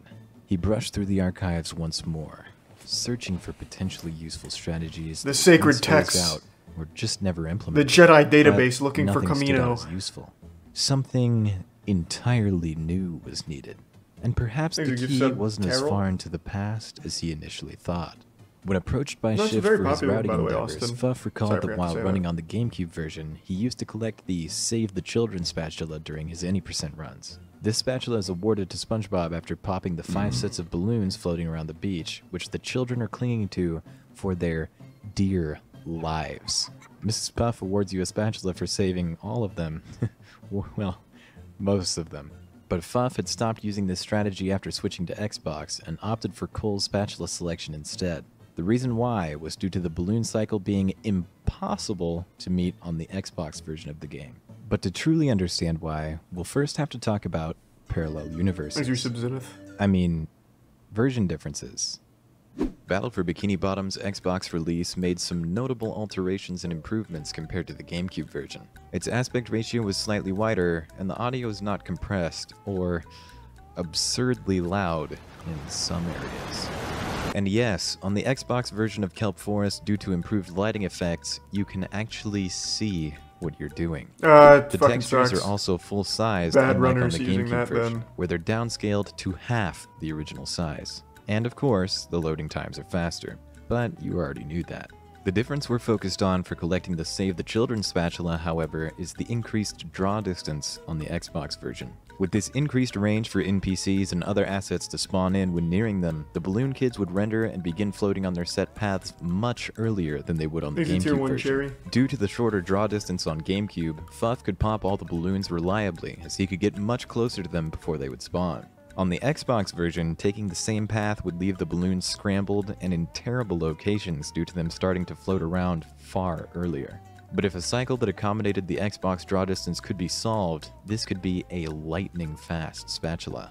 And a potential replacement for the extremely slow and casual they actually had to do that one? puzzle. So the next day after the 103.36, Shift Really? spent The old world record a day still at the used that? beach. To figure out where to start, Shift had to first acknowledge that starting by Larry's There's a lifeguard Prime tower Creo. was not working. This was the start Fuff had used on GameCube, but as mentioned before, the kids end up in awful locations with the Xbox's draw distance affecting the cycles. And because we're being pushed by a cruise boost, and some pillars sink when you stand on them anyway, waiting around for the cycle is not an option. So instead, Shift tried starting from a different area, the sandcastle. It made sense to start here because it is also the respawn point after drowning from collecting the over-the-moat spatula. Upon respawn, the balloon cycles are reset and the nearby box provides the perfect surface to cruise boost off of. And as it turns out, the kid closest to the sandcastle island ends up in a favorable position even with the Xbox's increased draw distance. Shift would therefore make this one the first in the new sequence. However, after respawning, Shift only got one shot at hitting the cruise boost inputs. If he failed, Shift had to purposely drown in the moat to reset the cycle and try again. After numerous attempts, man, the Shift amount of got a times that he segment had to going probably where go he through popped this the just to first find set this of route, it must have been balloons so and approached fucking the next aggravating. nearest set, which seemed like the obvious option. Having to sync up something like as that it is turns such a out, tedious It was chore. also on cycle. 2 down, 3 to go. But the Thanks, order of the Austin. 3 kids on the beach would be less obvious. The nearby kid on the shore seemed like the next in the sequence, but as it turns out, skipping it and going directly to the kid after meets it on a cycle that floats by one of the beach pillars, in the perfect position for the bash. Going straight to the next beach pillar kid from here seemed to work out as well. Finally, returning to save the kid we skipped earlier, which is also conveniently floating right by Mrs. Puff, allows us to complete the sequence of 5 and immediately collect the golden spatula. This seamless sequence also allowed collecting the sock on top of the muscle bar for the low price of 0 seconds. It had been the most satisfying segment that Shift had pulled off up until that point, especially with the added difficulty of even initiating. I really do wonder how many hours that the took first set of to balloons, pass as that. we've mentioned before, requires a first try cruise boost to reach it in time for the cycle. But the added difficulty of hitting the cruise bubble and bubble bowl on the same frame twice under that kind of pressure was just the surface of this strategy. The movement required to nail this trick was far more advanced than any other cruise boost segment up until this point, especially with the added struggle of hitting these moving targets, many of which needed to be bashed while falling off the pillars to even hit them. This led to many failures, and worse yet, the first kid had 2 different cycles it could take, seemingly at random. The kid could either turn sharply into the pillar or continue on in a straight line. Both of these patterns required different timings and positionings for the cruise-boosted bubble bash to pop the balloons. So, on top of having to succeed in the single attempt at the cruise boost, Shift also had to react to a 50-50 almost immediately after. And then he had to complete the rest of the cycle with the most advanced cruise boost movement of its time. The rest of the community called him insane for even attempting this in his runs. But after Shift finished developing the strategy and timed it to save half a minute over completing the rolling ballroom, there was just no How is it turning not back. much faster than He'd the begin rolling collecting ballroom? the I chum figured that'd bucket be wall like 2 jump minutes spatula saved. at the beginning of the run to make up for Fuck. removing the ballroom. Then add the balloon popping madness after cruise boosting was acquired, adhering to the routing balance of BFBB. It seemed by now the main focus of the 2016 community was ironing out cruise boost movement and pushing it to its limits. Now, world record attempts past Industrial Park had way more to offer than just crossing big gaps and running faster in straight lines, and the fans were loving it. On July 28th, Shift achieved 3 world records with the kids route. A better 103.36, a 103.24, which Shift apparently never highlighted because it was So bad. Fuck, that was so bad. and a 103.19. Though he lost nearly half a minute to saving the kids in his 103.24, the other 2 world records had exemplary displays of this sick new strategy. At this point, the already existing community surrounding BFBB and Shift Stream was becoming more and more passionate about the run beyond simply indulging in nostalgia. Other members of the general speedrunning community noticed Shift's daily attempts to lower the world record throughout the summer of 2016, and he began to build a significant following solely through speedrunning BFBB. Though many of these new viewers either hadn't grown up with BFBB or were skeptical of how good the game could possibly be, they'd grow to appreciate the new and exciting techniques constantly being developed. The game was now continually evolving, and an organized effort to optimize what many saw as a random cartoon game drew a lot of attention. It seemed the amount of effort going into this speedrun was something that anyone could come to appreciate. Well, yeah, Later that obviously. same month, It's a both fucking Jared hype and run. Shift started averaging well over 100 viewers streaming Let's attempts, go. an all-time high for Battle for Bikini Bottom on Twitch across both distinct eras of the community. Battle for Bikini Bottom was attracting mainstream speedrunning attention, and the numbers showed it. With the sponge moving fast being all the buzz, many were eager to weigh in on the topic. And with constant incoming criticism, pridefulness would develop among our community leaders. But with pride came a sense of commitment as they began to realize the potential their passion project truly had. Shift especially began preaching about earning the game the respect it deserved, pledging to regain Battle for Bikini Bottom's acclaim after years of it being pushed aside or forgotten by the world. This attitude was never before seen in this community surrounding the obscure title, and naturally stirred controversy now that all eyes were on them. Even within the community, things weren't all so great. A witness to this era, Perilous Peanut recounts excessive memeing, attitude problems, and desire for community growth at the expense of its grassroots environment. A culture he couldn't take seriously and found quite unpleasant. Of course, Jared and Shift found Peanut's attitude toward them unpleasant as well, especially as he became more vocal on these disagreements, drawing some of his friends from other communities into the mix. Though these tensions started small, they would eventually evolve into a larger problem our community leaders would be forced to deal with far down the road. Sacrificing? But that's why we're covering this story in 4 parts. Between the controversies surrounding the players' personalities and skepticism of a Spongebob speedrun, it seemed like most people in the speedrunning community at large had an opinion on the phenomenon. But opinions aside, Battle for Bikini Bottom was making waves. The community's leaders believed that to earn the game the acclaim they felt it deserved, they'd have to push the run to its absolute limits and cram in as many exciting and risky strategies as possible. And they were right. Each new world record, advanced strategy, or competitively driven runner on the leaderboard felt like a solid step in the right direction. They had a mission to accomplish, and the grind had only just begun. In July of 2016, Kona had finally tied up his loose ends and finished learning to speedrun BFBB through Shift's tutorial video. He kept the game as one of his side focuses while preparing for his showcase of Ed and Eddie's adventures in the mainstream just talking about that. Summer Games Done Quick. During this showcase, he'd put on an outstanding display for over 100,000 viewers to see, and gained quite a following from it. After GDQ, Kona decided to make Battle for Bikini Bottom his main focus. You know what's never been at AGDQ? Yeah, man, or any of them? Jelly. House of Caravan. Mr. Krabs overdoses on ketamine and dies. Well, until he like any game I've ever speedran. Still, I want to bop him. They're not ready for that. And they then can't he'll handle probably that. bop me right back. Kona's streams of BFBB averaged over 200 viewers throughout his grind for sub 110, during which some of the summer's most iconic memories were made. Okay, let's go. It actually happened. Can this 110? Oh no, dude. What the fuck? Up bad. The success of Kona's stream rubbed off on Shift's and Jared's as well, as they both began averaging 150 to 180 viewers on their daily grinds. With 3 different options to watch the run, all catering to different preferences, BFBB continued to gain that hot traction. Kona and Shift eventually began applying for Twitch partnerships toward the end of the summer, for which they were declined each time despite averaging as many viewers as This is like the Attack on Titan plot. Partner. Yeah. See if I got accepted or declined. Yeah, it looks like it's a decline. At this time, partnership requirements were extremely vague, and it took a lot of persistence to attract the attention of the bigwigs. But with such a huge burst in growth and motivation to grind not going anywhere anytime soon, the community knew it was only a matter of time before they'd get their very own Twitch partner. Who's your daddy? The partnership program could help attract even more fans to rediscover the game forgotten and twice revived. With this conviction, the Battle for Bikini Bottom speedrunners became dead set on making it happen. Having established himself as the fastest BFBB speedrunner by far, Shift knew he'd have to continue pushing his own limits to keep the game's progression interesting. The expectations were now higher than ever before during this era of non-stop world records. Fans piled in as they knew one could happen at any time.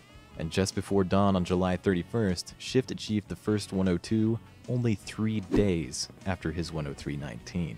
With constant world record uploads, Shift's YouTube channel started to gain more traction, and by association, the rest of the BFBB community continued moving further into the limelight. Even the comments sections started to get their own regulars. Bruh, you're insane. These runs included gradual optimizations nearly every time. Anyone checking in could clearly see the work invested into these runs by Shift and the rest of the community. But these tiny optimizations were going to become far more important if 101 was ever going to happen. The game's available time saves were far smaller at this point with the community's current understanding of the game mechanics. Some routing changes This were only made docu-series just to slash whatever save is quite menu awesome. Scrolls. Well, it is, and the best part is it comes from the actual, like, madman himself, Shift. So it's an entire, well, not just him, of course, it was the whole community effort, but it's really always cool to see, like, the #1 player in the game be the one reporting on things as they happened and how things progressed. I always think that's the best part, because you get, like, the top player perspective. Would need to dig deep to push the current route further. He disappeared for a few days and returned with new motivation to push the time past. He's jerking himself off. Minute Well, who better to report on the history of the game than the person who's best at it? For example, let's say, hypothetically, House of Caravan was getting a speedrun documentary going to Netflix. I would, of course, have to be the one to talk about it, because I was the best. Right? You'd want that perspective. Who's more knowledgeable than the person that's the best at it? Now, as long as you don't check the speedrun records for House of Caravan, it would make sense. Threshold.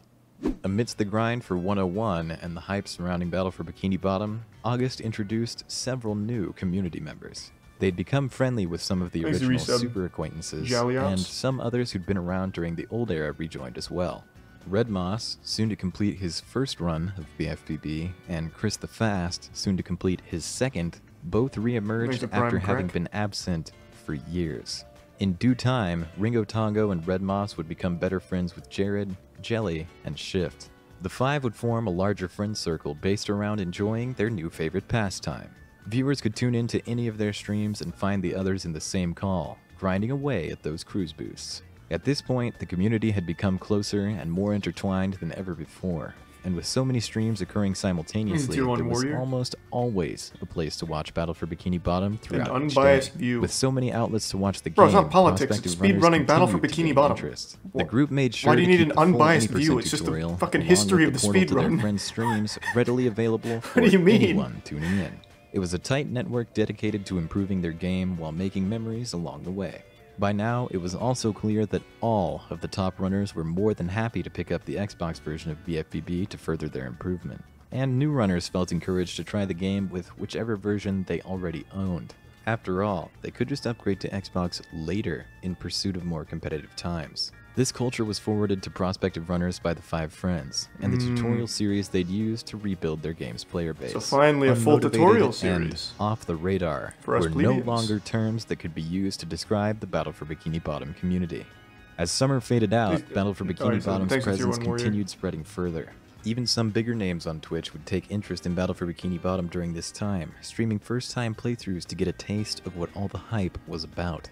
And of course, they took interest in the passionate community surrounding the game as well. At this point, speedrunning and Battle for Bikini Bottom had become inseparable. And with so many new faces rallying behind the community, they needed one main event to tie together the happenings of that fateful summer. On August 11th, 2016, Shift improved the 80% world record again, this time by 2 seconds. A 6-second improvement happened the next day.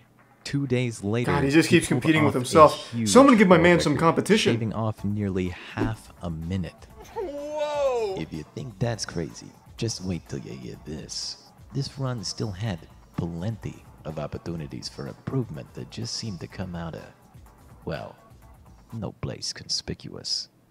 Without any major, and with very few minor changes to the strategy set, Shift was saving huge chunks of time just from optimizing his own movement and adding more cruise boosts to the run. In the past, cruise boosting was only used sparingly, in areas where the speed boost was needed to make spatulas viable for the run. But now, seeing as Battle for Bikini Bottom's route was far more optimized, saving a couple of seconds per cruise boost was actually significant if the player could hit them on the first attempt consistently. Around it seems like time, it's not Fluff also super discovered that hard Larry's for collision cruise box boost is consistency. actually a huge rectangular prism. Though invisible, it was the perfect surface for cruise boosting, and marked the start of runners cruise boosting off of certain flat NPCs to avoid walking to the nearest wall. Shift began referencing Hazel's 2014 tasks in hopes of implementing some of the more difficult and obscure movement strategies into his runs, and began skipping the rotating shipwreck wall jumps with the use of cruise really boosting. hard. Fluff's 100% endeavors also led to more strat discoveries in the any % run, such as the new route for Squidward's Dream that awards a sock for the low price of 0 seconds. Those prices are fantastic. We're not going to do better than that. These creative uses of cruise boosting marked an era when Battle for Bikini Bottom became a far more movement-centric speedrun versus just simply nailing setups for difficult tricks. This particular run was looking like a lost cause, but Shift ended up finishing with a time of 102.18 after coming back from a 24-second deficit, closing out a new world record by 3 seconds. With big comeback runs and the nearing of 101, the summer of 2016 was destined to go out with a bang. Runs paced for 101 would nearly reach 200 live viewers, as they knew something big would happen soon. Nearly a week later, on August 25th, 2016, Shift was on his best pace ever. Half a minute ahead of the 102.18 out of Jellyfish 2, and still within a minute of some of Best leaving the graveyard. At this point, the fans were on the edges of their seats. And he doesn't choke. Shift entered Sandy's dream to perform He's not the built Texas that way. Sponge Glide. Nearly an hour into the run, only this and the Robo Sponge stood between him and the coveted 101. Larry the Lobster being generous. Free. Oh man, what the fuck? What the fuck was that bullshit? And now the That's fans what I just said. wait for Shift's response to said bullshit. Whatever, still a good run. Oh, good That mental. sucks, though. Whatever. His reaction to such a heartbreaking loss was in stark contrast to those of similar misfortunes at the start of the summer, and he was even able to keep his head straight enough to close out a new world record with that same run. Don't get global yet, because we're going again. It was clear by now that Shift was improving at managing stress in front of live audiences, and with Why? that, Get heated. his attempts became fun. astronomically better. I should have heard that a same desk day, flip over. Shift tied the summer's resurgence of Battle for Bikini Bottom, the resilience of the community, and his own self-growth into one speed run. Oh, he's going turbo mode.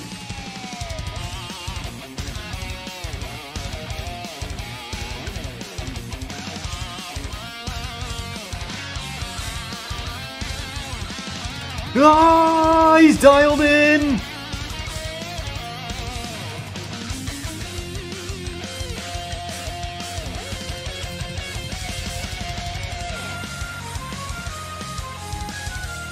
Man, all the tricks in this game are just so cool.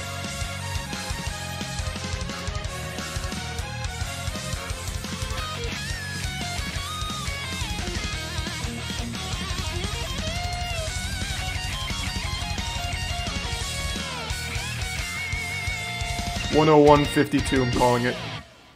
Fuck. Dropping the mic. The 101.46 became one of Shift's most And then pick the mic iconic up again and runs, put it in your gaining ass. significant traction Let's on go. YouTube and causing him to reach the 1,000 subscriber mark on the platform. And over on Twitch, the movement was growing stronger than ever. With the game's popularity skyrocketing, the 2016 community knew they had what it took to avenge Cole and the other retired runners from the previous era. They began discussing the possibility of Battle for Bikini Bottom being accepted to games done quick. That The was a game was big rejected moment. unconditionally in the past when Cole and Hazel tried submitting to GDQ events, even dating back to 2013. Hazel even went as far to plan out her talking points for commentary had the game actually been accepted, staying hopeful each and every time. That's sad. It was something that meant Aw. the world to them, a chance to display their years of ingenuity on a stage for thousands to enjoy. And now, the next generation of runners believed that they could make that dream a reality. Shift submitted Battle for Exit Bikini Prime, Bottom Roka. 80% to Awesome Games Done Quick 2017. The Winter Marathon was poised to be the largest ever, and BFBB had its best shot at finally getting in. Before the summer's revival of Battle for Bikini Bottom, Kona consulted GDQ committee member Vuligin regarding the possibility of BFBB's premiere in the marathon, who claimed there just wasn't enough evidence that Spongebob and Speedrunning had enough crossover audience to make it work. What are you talking? I've said this quite a few times. I'm not the biggest GDQ fan in recent years. But, like, what are you talking about? There's not enough crossover in SpongeBob fans and speedrunning? Why does that matter? Half the fucking games at GDQ don't even have fan bases. When I tuned in on the last one, they were speedrunning some fucking obscure SNES game where there's no glitches or anything. They just, like, go straight and shoot sometimes. What a weird reason. Well, just 4 months later, Battle for Bikini Bottom had taken the speedrunning community by storm. The evidence was laid out for everyone to see, and Shift just had to write a pitch to convince the committee to finally lay the 6-time rejection curse to rest. And needless to say, Cole was watching silently from the shadows. Cole. Shift published his AGDQ 2017 submission video for BFBB Any Percent on September 3rd, 2016. You may have already guessed by the splits, but just 4 days earlier, Shift broke the world record again with a 101.38. He just could not stop. Between the first and the second 101, Shift found a 5-second time save for collecting the spelunking spatula in Jellyfish Caves, naming it Rock Skip because you jump on the rocks to get the spatula. Are these even rocks? Yeah. Okay. The new risky maneuver and potential run ruiner would be showcased in the 101.38 and again in the 101.14 achieved on September 9th, 2016. Then, on the attempt immediately following the 101.14, Shift finished with a time of 101.04. Small movement improvements and increased hours of grinding had pushed the current route further than anyone believed possible, with very few major changes allowing the next minute mark to nearly be cleared. Following this PB, however, Shift finally hit an improvement wall. Oh no. But exactly 2 weeks later, Shift would complete a run that would shock everyone. Even God. Jesus Christ. 1 flat 32. In the aftermath of this run, eyewitness accounts state that Shift uttered something that few could comprehend, but that sounded something like this. To this day, this is regarded as one of the most optimized world records in the game's history, and it marked the end of an era in the Any Percent world record progression.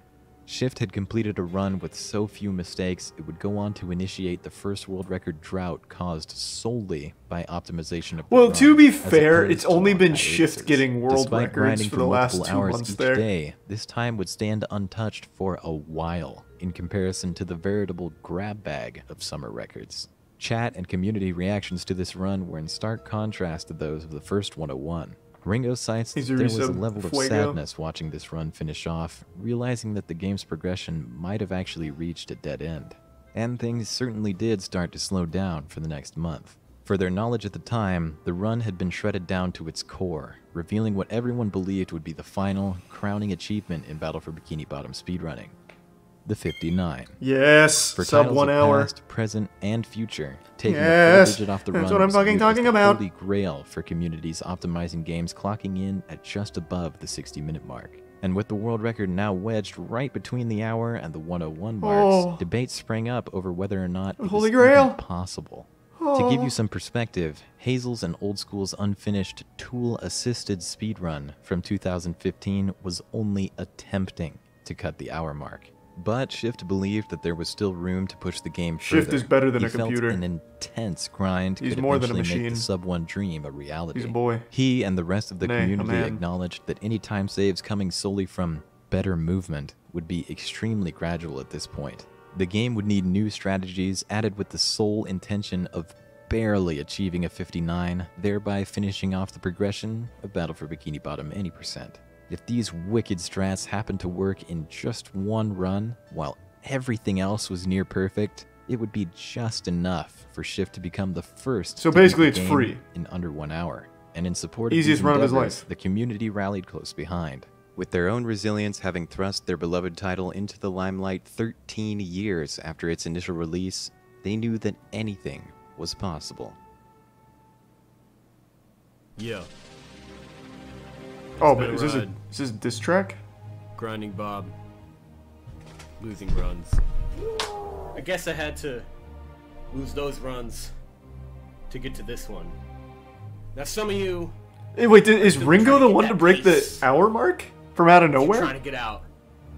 Just remember, you could be doing this shit. Shift had foreseen the hard stop for the game's progress in the 1 hour range and had already been working on a plan to achieve the 59. He referred to it as Route Z, which truly encompassed the meaning of whatever it takes for the time it was implemented to That's achieve. so cute. Earlier that month, Shift had Route gone Z into Cole's video archives claimed the once soul of again in many search of men. more forgotten strategies. He rediscovered the older method for skipping Jellyfish Everyone Field who's Zone tried 1, has died. which lured a hammer to jump off of and activate the checkpoint at the end of the level rather than using Jellyfish Rock Skip. This method wouldn't There's use save of time orange. enough on its own, due to the significant time lost from needing a replacement for the sock on Jellyfish Rock. He'd need to make it even faster. On September 17th, Shift uploaded a video called Hammer Skip, which showcased a clean, modernized hammer AI manipulation where he also jumped off the hammer's head, but this time set up a damage boost. By inputting a frame-perfect triple jump out of the boost, the cliff could be cleared without waiting for SpongeBob to drown and respawn. As a quick refresher, the window to hit these types of jumps is only open for 1/60th of a second after SpongeBob's damage animation ends. On top of that, there are 5 different animations to react to, each with different visual cues and muscle memory.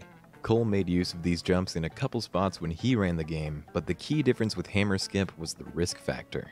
Missing the old-school fountain jump or the Goo Lagoon tower jump to the sock landed the player on safe ground to try again. Each miss only cost a few seconds. With Hammer Skip, however, there was the added all or potential nothing. of drowning and having to reset. You the either whole make it run first try or you if go the to jail. one-frame input was Fucking missed. thrown in the slammer. There was a checkpoint backup, but relying on it saved such minimal time that in most cases it was worth the reset anyway. Factoring in the sock reroute, the trick only saved 8 seconds. Oh, what? With the level of risk and execution required on top of the degree of optimization the game was already reaching, the addition of this strategy would make it far more difficult to get runs going. But Shift's Route next Z doesn't fuck implementation around. would truly test his limits. So, if you recall from Part 1, the Rock Bottom Museum was re-added to the any% route during the community's grind for Sub 120, which was one of the many spatulas swapped in place of others throughout the run. This was due to a new exploit Hazel found during the summer of 2013, which allowed her to pass through the laser walls without deactivating them. By grabbing the moving tire lamps, she clipped right past the lasers without having to go through the Maybe it's tier 1, museum's Knox. tedious puzzles. And because of Sandy's gliding ability, this character was definitely the one for the job. But 3 years later, with cruise boosting having been discovered and its movement mechanics being pushed further than ever before, it was time for a different approach. This time, Shift would prove it's possible to save time clearing the museum as SpongeBob. Ooh. On September 20th, 2016, The Shift Bob? uploaded this segment and an improvement Doodlemeister? upon it later that same day that showcased the most advanced cruise boost movement of its time. By landing a precise bubble bounce on the rotating turret nodes, it's possible to climb to the 3rd level of the museum, jump a huge gap, and grab one of the moving tire lamps to clip through the wall. Unlike the Sandy method, which allowed for gliding across the gap at a nearly set altitude, gravity was in full effect. To make the stakes even higher, any mistake between loading into the level Yeah, this would be and game clicking through over. the laser wall You fuck this up, force it's a over. level reload, and most of the time, a run reset. This is because missing a cruise That's a boost, fate worse than grabbing a death. ledge, or even stepping out of place can cost enough time for SpongeBob to miss the tire cycle. Even the window to ledge grab was tighter, as the ledge get up animation automatically Stakes triggers have never upon been higher. grabbing, and Sandy's get up animation is twice as long as SpongeBob. This is why they In consider order to Battle for properly Bikini clip Bottom through the speedrunners lasers, to be like you must firefighters. in the ledge get up This animation. is so fucking like dangerous, gliding some of with these them. strats. In other words, SpongeBob's window to correctly grab the ledge for clipping is half the size of Sandy's. This, along with the added difficulty of falling onto the moving ledge rather than hovering into it, made this first section of the new museum strategy the most fearsome segment in the Hey, they don't call it entire Route game Z, Route thus Z far. for nothing. It had to be timed perfectly. And after clipping, Shift still had React to go to through X the reacting to second you. part of the Yeah. gauntlet. Having lost his cruise boost from taking We'll laser exchange damage, reactions he now back had to and reach forth. the balcony to activate another one. By spacing a precise jump across the tires on the other side of the wall, it's possible to skip the ledge grab by barely skimming the surface of them. This was important to execute properly, as grabbing a ledge could cost a second and a half, and outright failing would checkpoint Shift on the bottom level of the museum, forcing him to restart the level. After making it to the balcony, Shift then had to nail the cruise boost used for making it to the next tire, which he would use to clip through the second laser wall. This tire was actually the same one God damn, used to clear the this level of looks Sandy. nuts. But this time, rather than just being able to slowly glide to it, SpongeBob has to remove his cruise boost, drop below the tire, turn 180 degrees, and grab the ledge to secure the clip through the wall. What? Without a cruise boost active, SpongeBob regains his fuck, standard man? turning speed, Holy which allows shit. him to make that 180-degree turn to grab the ledge. After doing so, Shift can grab the collectibles on the other side of the second laser wall and finish the segment. Throughout 2016's evolution of cruise boosting segments, this was the crowning jewel. These jumps, leaps, and maneuvers allowed SpongeBob to meet the same cycle as Sandy if done perfectly. Because the strategy made the same tire cycle that Sandy It probably could, only saves, the I think, like only 8 time seconds, saved right? Came from not having to switch to Sandy at the bus stop outside of the museum. Balloon Kids were pretty scary, but this was just absurd. The full strategy was quickly named SpongeBob Museum and saved merely 5 seconds. Not even 8. 80% run for Not all of that even extra 8. effort. The additions of SpongeBob Museum and Hammer Skip as part of Route Z solidified the 1-flat-32 as the end of any percent's unoptimized era, and it marked the beginning of the run's degeneration into a showcase of desperate maneuvers, for barely any time save relative to what they'd expected before. What a Now, world record madman. improvements weren't expected to be greater than mere seconds, and not nearly as frequent. Shift hoped to eventually achieve a low 1-hour time with Route Z, acknowledging the many stressful weeks and months ahead on the road to the ultimate prize. During this time, when Battle for Bikini Bottom's world record had finally Anything found for that stability, sub-hour, the inner though, circle of goddammit. friends began organizing community Gamers events. deserve Though it. Kona had announced his retirement from BFBB back in August, and Jared had since gone on hiatus from streaming, the community Thanks, still Resub had Emo. one of their 3 large channels to broadcast their next group endeavor, the revival of speedrun races. Having been a huge motivator for completing runs during the old era, the 2016 community rediscovered the fun in racing and decided to turn it up a notch. Instead of organizing group races for leisure like Cole and Hazel had done on SRL, the new community went with Does a double SRL still elimination exist? tournament format on I haven't heard anyone talk about that in a long time. This seemed like a fitting adjustment for the community's own heightening competitive spirit in its second revival. Now the runners' gameplay feeds were restreamed to Shift's channel while friends outside the races commentated together. Could he PV? Yeah, he probably could. It's looking pretty, it's pretty one-sided right now. Oh my god. Like a frame away from death there. Jesus Christ. That was I like... think that both of them can PB. And these streams were quite successful, often peaking at over 300 viewers and creating many memorable moments. He's ahead by so much. Time here. He goes for it, he's insane. He's actually crazy if he goes for it. He's a clinical madman! We'll lock him up! A psychopath! And of course, it introduced Shift's viewers to some of the other community members that they weren't aware of, while giving newer members a chance to get involved. I gotta rip some ass. Battle for Bikini Bottom's close-knit group of friends was evolving into an expansive community. Thanks, Resub Godslayer. Oh my god. No fucking way! You had a really great run. Yeah.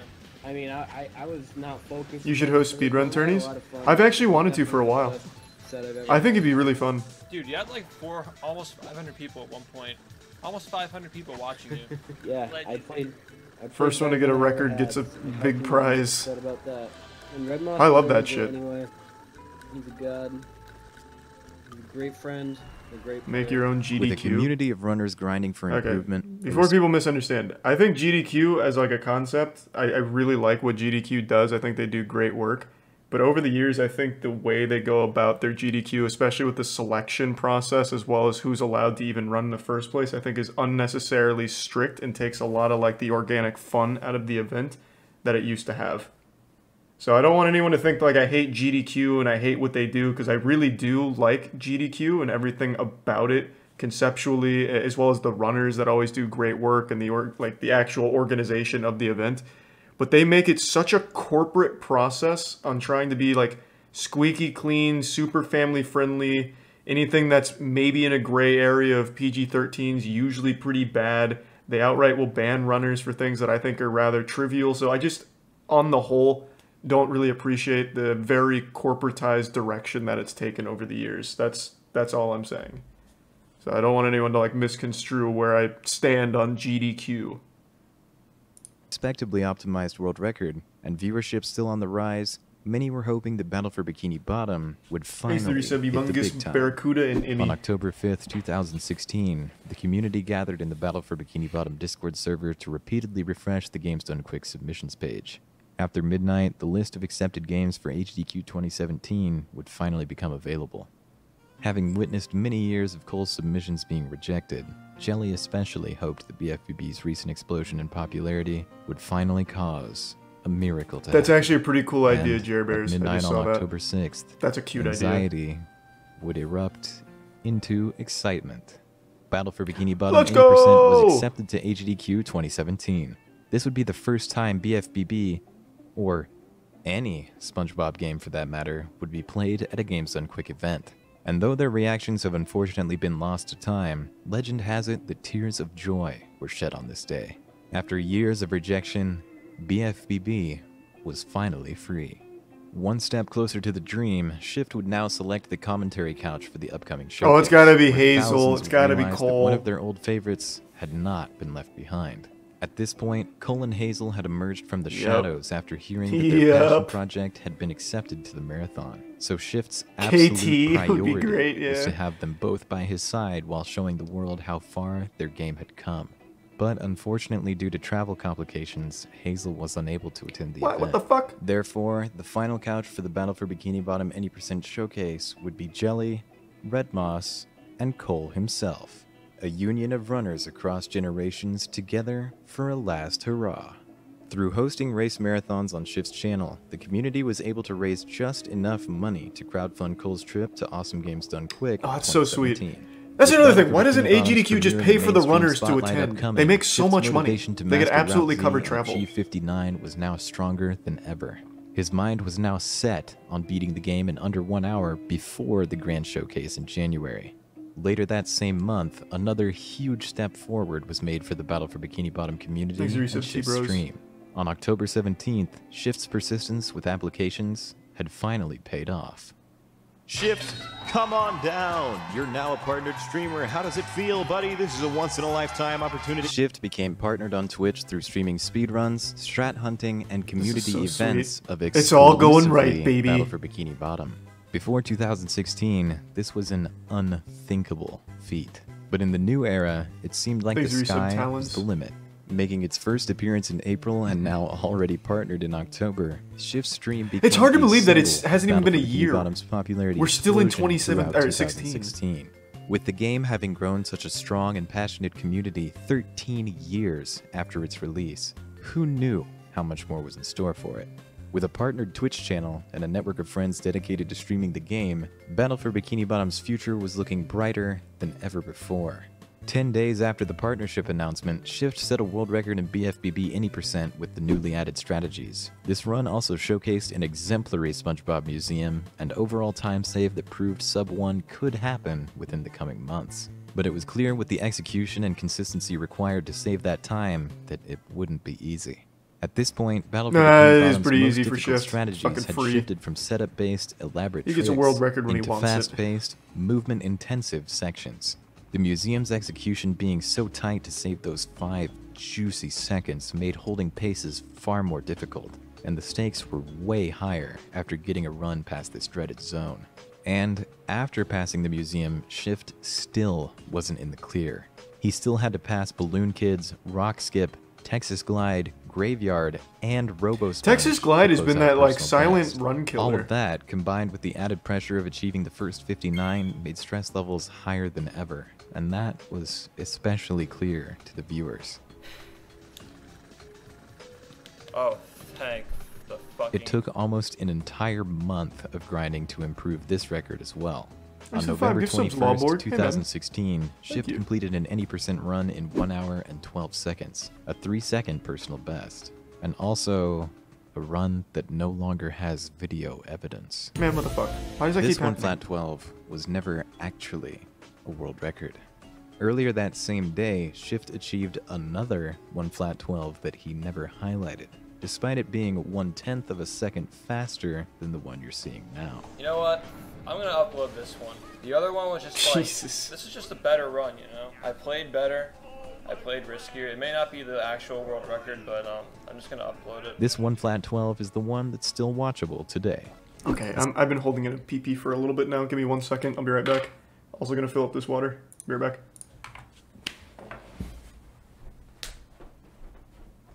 I'm back.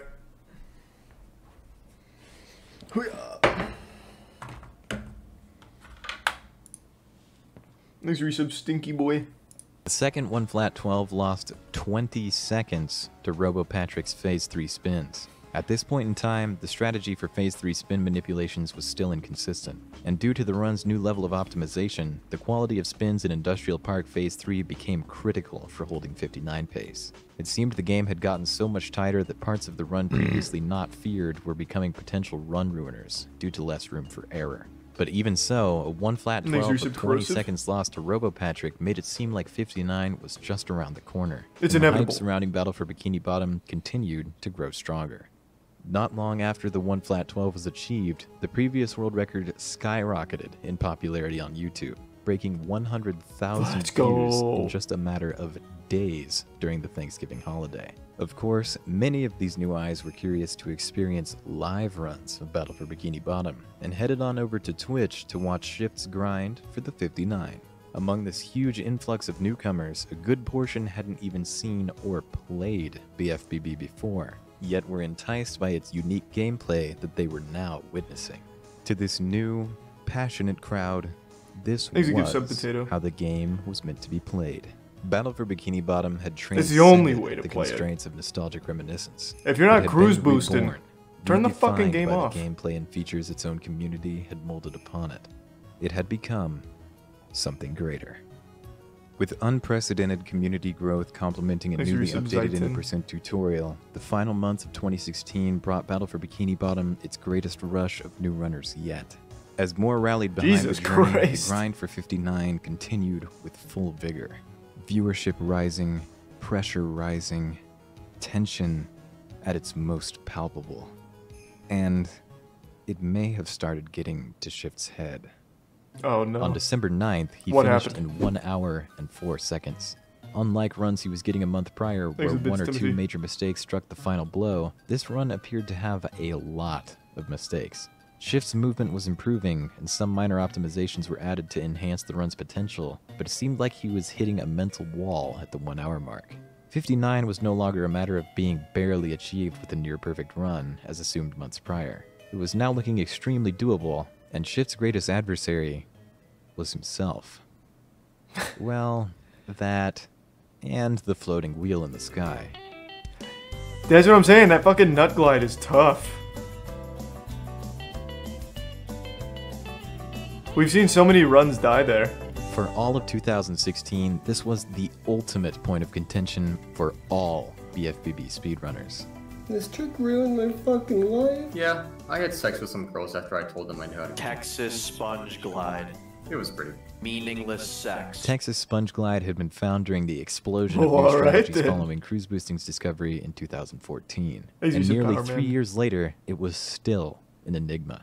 The runners just could not figure out what caused the glide to stick or send SpongeBob skydiving feet first. The added pressure of having to perform after finally landing the Texas glide caused many graveyard chokes as well, as seen in the record of 1 flat 04. But on December 22nd, Shift finally got a run out of the Dutchman's graveyard. Entering Robo SpongeBob slightly behind, a lucky robot spawn was needed to make an early damage boost for skipping the final gauntlet inside of Robo SpongeBob. At a 50% spawn rate, the alternative damage boost saves 2 seconds over the standard explosion boost method. The potential for a new world record was at the mercy of a coin toss. And by now, Shift had implemented a personal best playback camera to compare his current best times to his live attempts. Just look at how close the end of this run truly was. Woo! Shift PB'd by 1 second, 59 barely out of reach once again. At this point, Shift was getting some paces with potential to improve his time by over half a minute. A big PB was overdue, and 59 could happen on any run. But still, 1 hour and 3 seconds would become the final BFBB any% world record achieved in that year. Battle for Bikini Bottom's 2016 began with hopeful retirees. He needs a real waiting for challenger. And finished with an expansive, serious community gamer. having experienced several. More than 9 minutes of world record. Oh, actually, improvement, Red Moss is a set right there. showcase in Games Done Quick, a partnered stream on Twitch, prospects of a sub-hour run, and, most importantly, a close group of friends whose shared love for the game would inspire runners for generations to come. And although the historic year had finally reached a close, the era was yet to be concluded. One day after the new year, Shift realized that while practicing, he may have found a solution for the dreaded Texas Sponge Glide. I think I discovered the trick to making this consistent. You see how the wheel moves up and down, and you run up to here? That's the same every time. So depending on who you are, and this is the reason why like you have like phases when you get it or phases when you don't get it, is because as you get faster at the game, you're approaching the wheel at a different time. Sandy's Dream, I got a 52. I think it's highly likely to miss this on a 51. Great, and then you get a 52, it's because you missed a cruise boost or you're standing next to the bus stop for too long. Like remember in my PB, I stood next to the bus stop for like a half a second before I jumped. I think if you slam into the wheel as it's moving up, you get it every time. Therefore, the new strategy was to jump toward the wheel the moment it started falling. That way, once SpongeBob reaches the wheel and slams, it's perfectly timed to push up and against the slam. Good observation! Theory gave evidence to its credit. Shift started doing runs with this new strategy and nailed the Texas Sponge Glide each and every time. After losing countless 59s to this late-game monstrosity, it appeared to have finally been solved. We finally got the raid boss down. Another arcane, field-based gatekeeper from the Cole era had been slain. Without this major roadblock or fears of losing runs in Texas past the 50-minute mark, Shift was now fully confident in his ability to beat the game in under 1 hour. Oh, he has a free 1 hour now. 2 days later, Shift started his usual stream, completely silent. Like sub 10 minutes. Usually being so talkative, it came as a surprise to the hundreds who gathered daily in hopes of witnessing the fabled 59. But Shift had apparently lost his voice from illness and told everyone not to expect the run to define an era on this day. And surely enough, he was right. They'd get both of them. Uh-oh.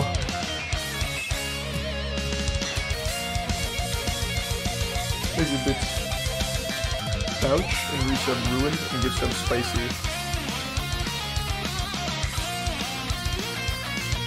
Maybe tier 1 God Cactus. He's going full Route Z. Nothing's being held back. It's raw!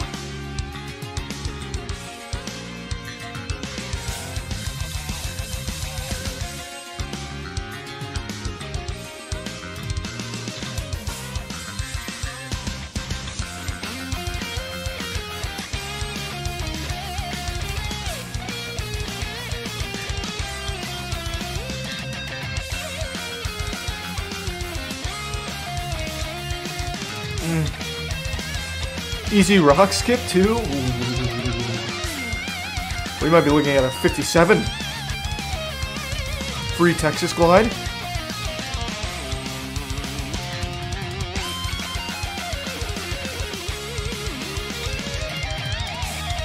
And wins the 50-50. Oh! You wanna see me do it again?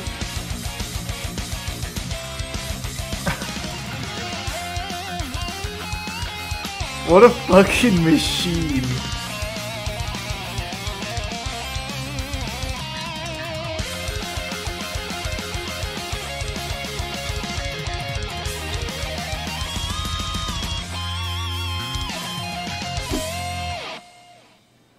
Jesus Christ. Okay, so this is actually crazy. I did not see this coming. I think the only real mistake in the run was hammer skip. So I think this time is gonna sit for. He sounds dead. Well, how would you sound after you just saved Bikini Bottom? On January 4th, 2017, the Battle for Bikini Bottom community slept soundly, knowing their game had finally been beaten in under 1 hour. At 59 before the long-awaited showcase in Games Done Quick, just as envisioned. But later that same day, they'd wake up to an exemplary run of Route Z, a sub 59:30. Shift plowed through 6 minutes of improvement that even Cole believed was impossible. At the start of the summer, Shift became the champion of the community's humble speedrun leaderboards. But after 6 months, 26 world records, and 4,000 attempts, Shift had championed Battle for Bikini Bottom itself. His crusade to uplift the game through the art of speedrunning proved that every hour, minute, and second of it could be cherished, and that this unlikely cartoon game suddenly bestowed with so much affection still had so much more to give. The battle for Bikini Bottom had only just begun. 10 days after the 59s, it would be the community's time to shine. Oh! Battle for Bikini Bottom I totally 80% forgot. in HDQ was scheduled for Yeah, it hasn't January even happened 14th, yet. 2017 at 9 Yeah, we were still a.m. like in the Eastern very Time. beginning of Cole's 2017. trip was fully funded, and the other couch members were good to go. Things were looking good until the morning Thanks of. to Hey, when the thanks run was to Tier 1 pushed back React. half an hour earlier on the schedule. Hope you had a good stream and the then other half night. an hour earlier again. With the hour-long run now scheduled for 8 a.m., the community feared that many waking up to see the Optimal run at time. 9 a.m. would miss the whole thing. Jesus Christ. That the turnout for the community's most coveted moment would flop. But nonetheless, at 8 a.m., Shift stepped up to the plate. Cole, Red Moss, and Jelly by his side. No matter the outcome, gang. this would be historic. Cole and Shift, the faces Look at of the game short-haired during their Shift. respective eras, alongside two runners who had Bro, look at that volume. Damn it. Son of a bitch. Okay. Shit. Fuck. Okay, hold on. Hold on. Okay, wait. A little more. Oh my god. Wait. Okay, I give up. We'll play from here. Moss and Jelly by his side. No matter the outcome, this would be historic. That hair, man. So much fucking volume. It's like an extra 6 inches off his head. Fucking jealous, man. That's crazy. Yeah, maybe it's not even hair. Maybe his brain's just that big. And it's just like hidden in here in this dense forest. Cole and Shift, the faces of the game during their respective eras, alongside two runners who had witnessed both revivals of the community, would demonstrate how they'd elevated Battle for Bikini Bottom beyond what anyone believed possible. Also, you did in fact... Oh, it's period and comma, that's right. Hear me say that correctly. The next game is SpongeBob SquarePants Battle for Bikini Bottom. Every now and then, a game... It may be Coco. ...inexplicably takes over the speedrun community. And SpongeBob SquarePants is one of those games. Goddamn right. Suddenly found itself an entire community of players. And they've really pushed the game, so look forward to that coming up in just a moment. A lot of enthusiasm there. I like it. That was good. Yeah. Okay. All right. Here we are. This is the day. We play SpongeBob for the first time ever in GDQ. I'm Shift on the couch. You guys can introduce yourselves. Okay, I'm Cole. Cole. Red Moss. I'm Jelly. All right, and we're going to start the run. 3, 2, 1, go. Yes, this is a licensed video game. God, I hope he world records at GDQ. You guys are going to be entertained, trust me. He's going for Route Z. At first try. Nice. There we go. That was really good. And everyone has their own little setup for this trick, too. According to all known laws of aviation, the sponge should not be able to fly. And we got a first try. The full-blown Route Z at GDQ. This whole process of waiting for him to slam. Thanks, guys. Took a lot of practice for that one. We're coming up to Hey Kid. Hey Kid. There it is.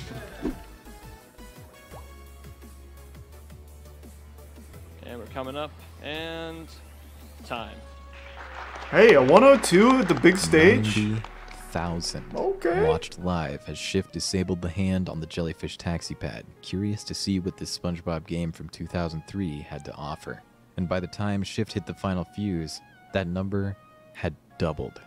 180,000 watched live as Shift performed the game's most iconic tricks, even nailing Hammerskip and SpongeBob Museum for all to see.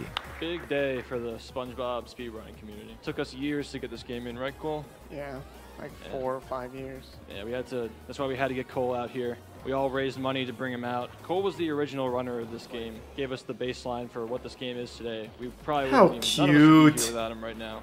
So I'd like to give a personal shout out to Cole right here on the couch. Everybody give a round of applause for Cole. Also, I'd like to give a shout out to Hazel. She's a really talented tasser, and she actually was the original router for this game. I'd also like to give shout outs to Jared's Giants and Ringo Tongo. They're both very talented runners, and they care about the game a lot. They really wanted to come here, so I'd just like to shout them out. You guys were not forgotten. Shout out to the entire community for making this possible, supporting everybody, and getting SpongeBob in a GDQ. Who would have Jesus, how incredibly wholesome. You guys, too, for supporting. The run was such an overwhelming success that Shift was offered a personal interview and opportunity to answer tweets from viewers live immediately afterward. And there were plenty of questions to be asked, seeing as the GDQ Twitter feed had been posting nothing but SpongeBob over the past hour.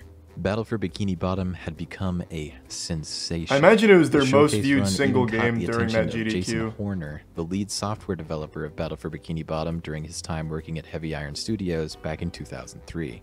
Jason reached out to Shift, congratulating him on his run and expressing his happiness for his own passion project living on in the hands of its own community. And then Jason starts speedrunning. To confirm many of the only one to give Shift a run. The inner workings of Battle for Bikini Bottom, even and they have their own battle. Not surprisingly, Jason was the one responsible for the game's smooth, unique physics engine that they'd all come to love, and it was no easy task getting it to that point. In an effort to polish and perfect what he refers to as his favorite game he worked on throughout his career, Jason went above and beyond Heavy Iron's Call of Duty and took it upon himself to maintain 65-hour work weeks developing Battle for Bikini Bottom. Jason's extra hours served to combat the game's low budget and rush development, and evidently, those hours paid off. It seems determination and resilience run deep in the bloodline of this unsuspecting video game that thrived against all odds. That guy is just a gamer. Even Heavy Iron itself acknowledged an article written about Shift and the rest of the community surrounding their magnum opus. But following the overwhelming success of the showcase and Games Done Quick, these wouldn't be the only developers gaining interest in Battle for Bikini Bottom. After 6 years of build-up, Battle for Bikini Bottom had reached heights surpassing anything its original runners could have ever dreamed of. By the end of 2015, it was looking like it could only ever exist in a dream. But having built a strong foundation of fascinating gameplay, we now know it was only a matter of time before fresh motivation was enticed to relight the original community's torch. In the end, all it took to reshape their game's future was sheer determination and true friendship. And an inhuman gaming specimen their own foundation known as Shift for a passionate community that would thrive for years to come. Along the way, they'd overcome many challenges and demotivators inhibiting the community from reaching its potential, all while gracefully transitioning Battle for Bikini Bottom into the new and competitive era of speedrunning. And, needless to say, is this your first time hearing about Shift? Not at all. Its gameplay even like I said, sicker. I knew about him. What felt like the natural, satisfying conclusion to our story was just the mid-season finale. The remainder of the decade would truly test the limits of Battle for Bikini Bottom's potential, as well as the strength of its own community. With their gazes aimed high, they entrusted Shift to lead the way. But how much further could Battle for Bikini Bottom be pushed past the sub-hour mark? Significantly How would further. Shift adapt to such a dramatic increase in influence and responsibility? Were the community's foundation strong enough to withstand the masses of incoming exposure? All of these questions and more will be answered, but in due time. Our stories of camaraderie and personal growth will be covered in 2 parts to complete our saga. Yeah, this is still only half. We sincerely wish you the best experience with Battle for Bikini Bottom Rehydrated. When we return, we'll dive right into everything leading up to the announcement that made waves around the world. Once again, ladies and gentlemen, I'm SM Loader. See you all in the new era. So fucking good. Subscribe and ring that bell to know when parts 3 and 4 are available to watch. God, it's so fucking good. Oh yeah, Shift also has like really long hair now. Hey, B-Sauce. The International Circle Jerk. Yeah, part 3 hasn't come out yet, right? What was that bullshit?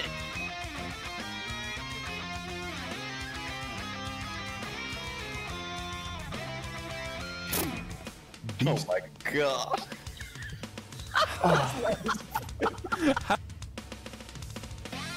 He's resub Toxic Sun.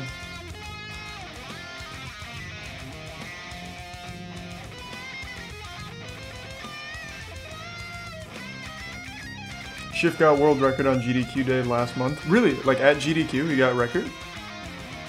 I didn't see that. That's kind of fucking nutty. Thanks, resub Jojo. And of course, Jared, I reached out to Shift to ask if it was okay, because that's something I really wanted to watch.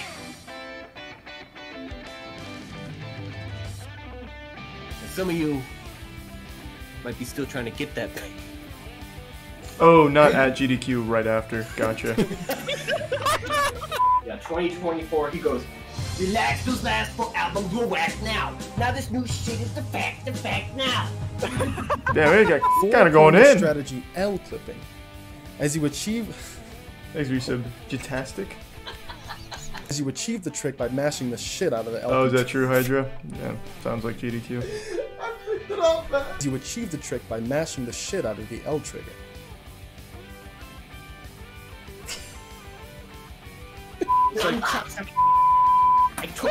Yeah, it was Shift's channel. Where the fuck did the nunchucks go? But it was like a whole community effort. I'll kill your ass now. Hey, B-Sauce. Okay, wait, I can't.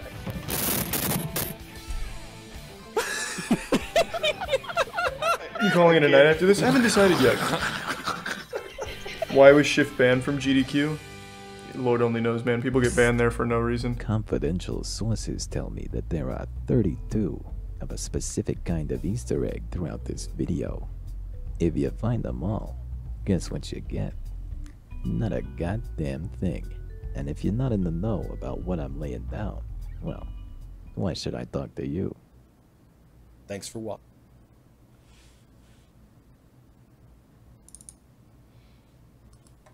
If you've been paying attention to that was so good.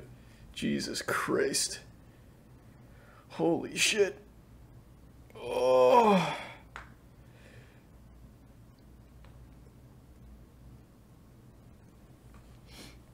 No, part 3's not out yet. Subscribe. I'm not logged in. That's why I'm not subbed. But yeah, I found Shift's... I don't remember when. There was a clip that I saw of him where he was talking about how much he dedicated to this one game. It was a clip about how he turned down social like gatherings or like going out with friends in order to perfect his Battle for Bikini Bottom speedrunning and stream it. And I remember seeing that and I was like, holy shit, what a fucking grind. Like it was an actual Sigma grind set. I wonder how many hours just streamed the Battle for Bikini Bottom he has. Let me see. I'm going to look it up real quick. Would streamer charts tell me? Let's see.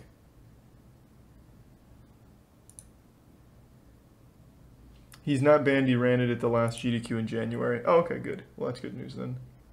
Let's see.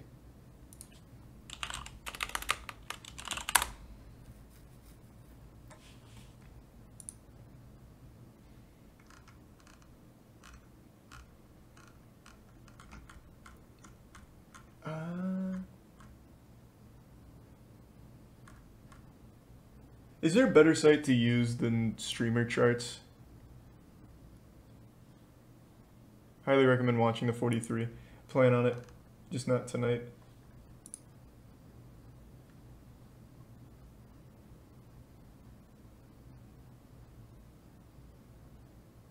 Because I can't find it on, like, a full one on streamer charts here. Or maybe I'm just not looking in the right spot.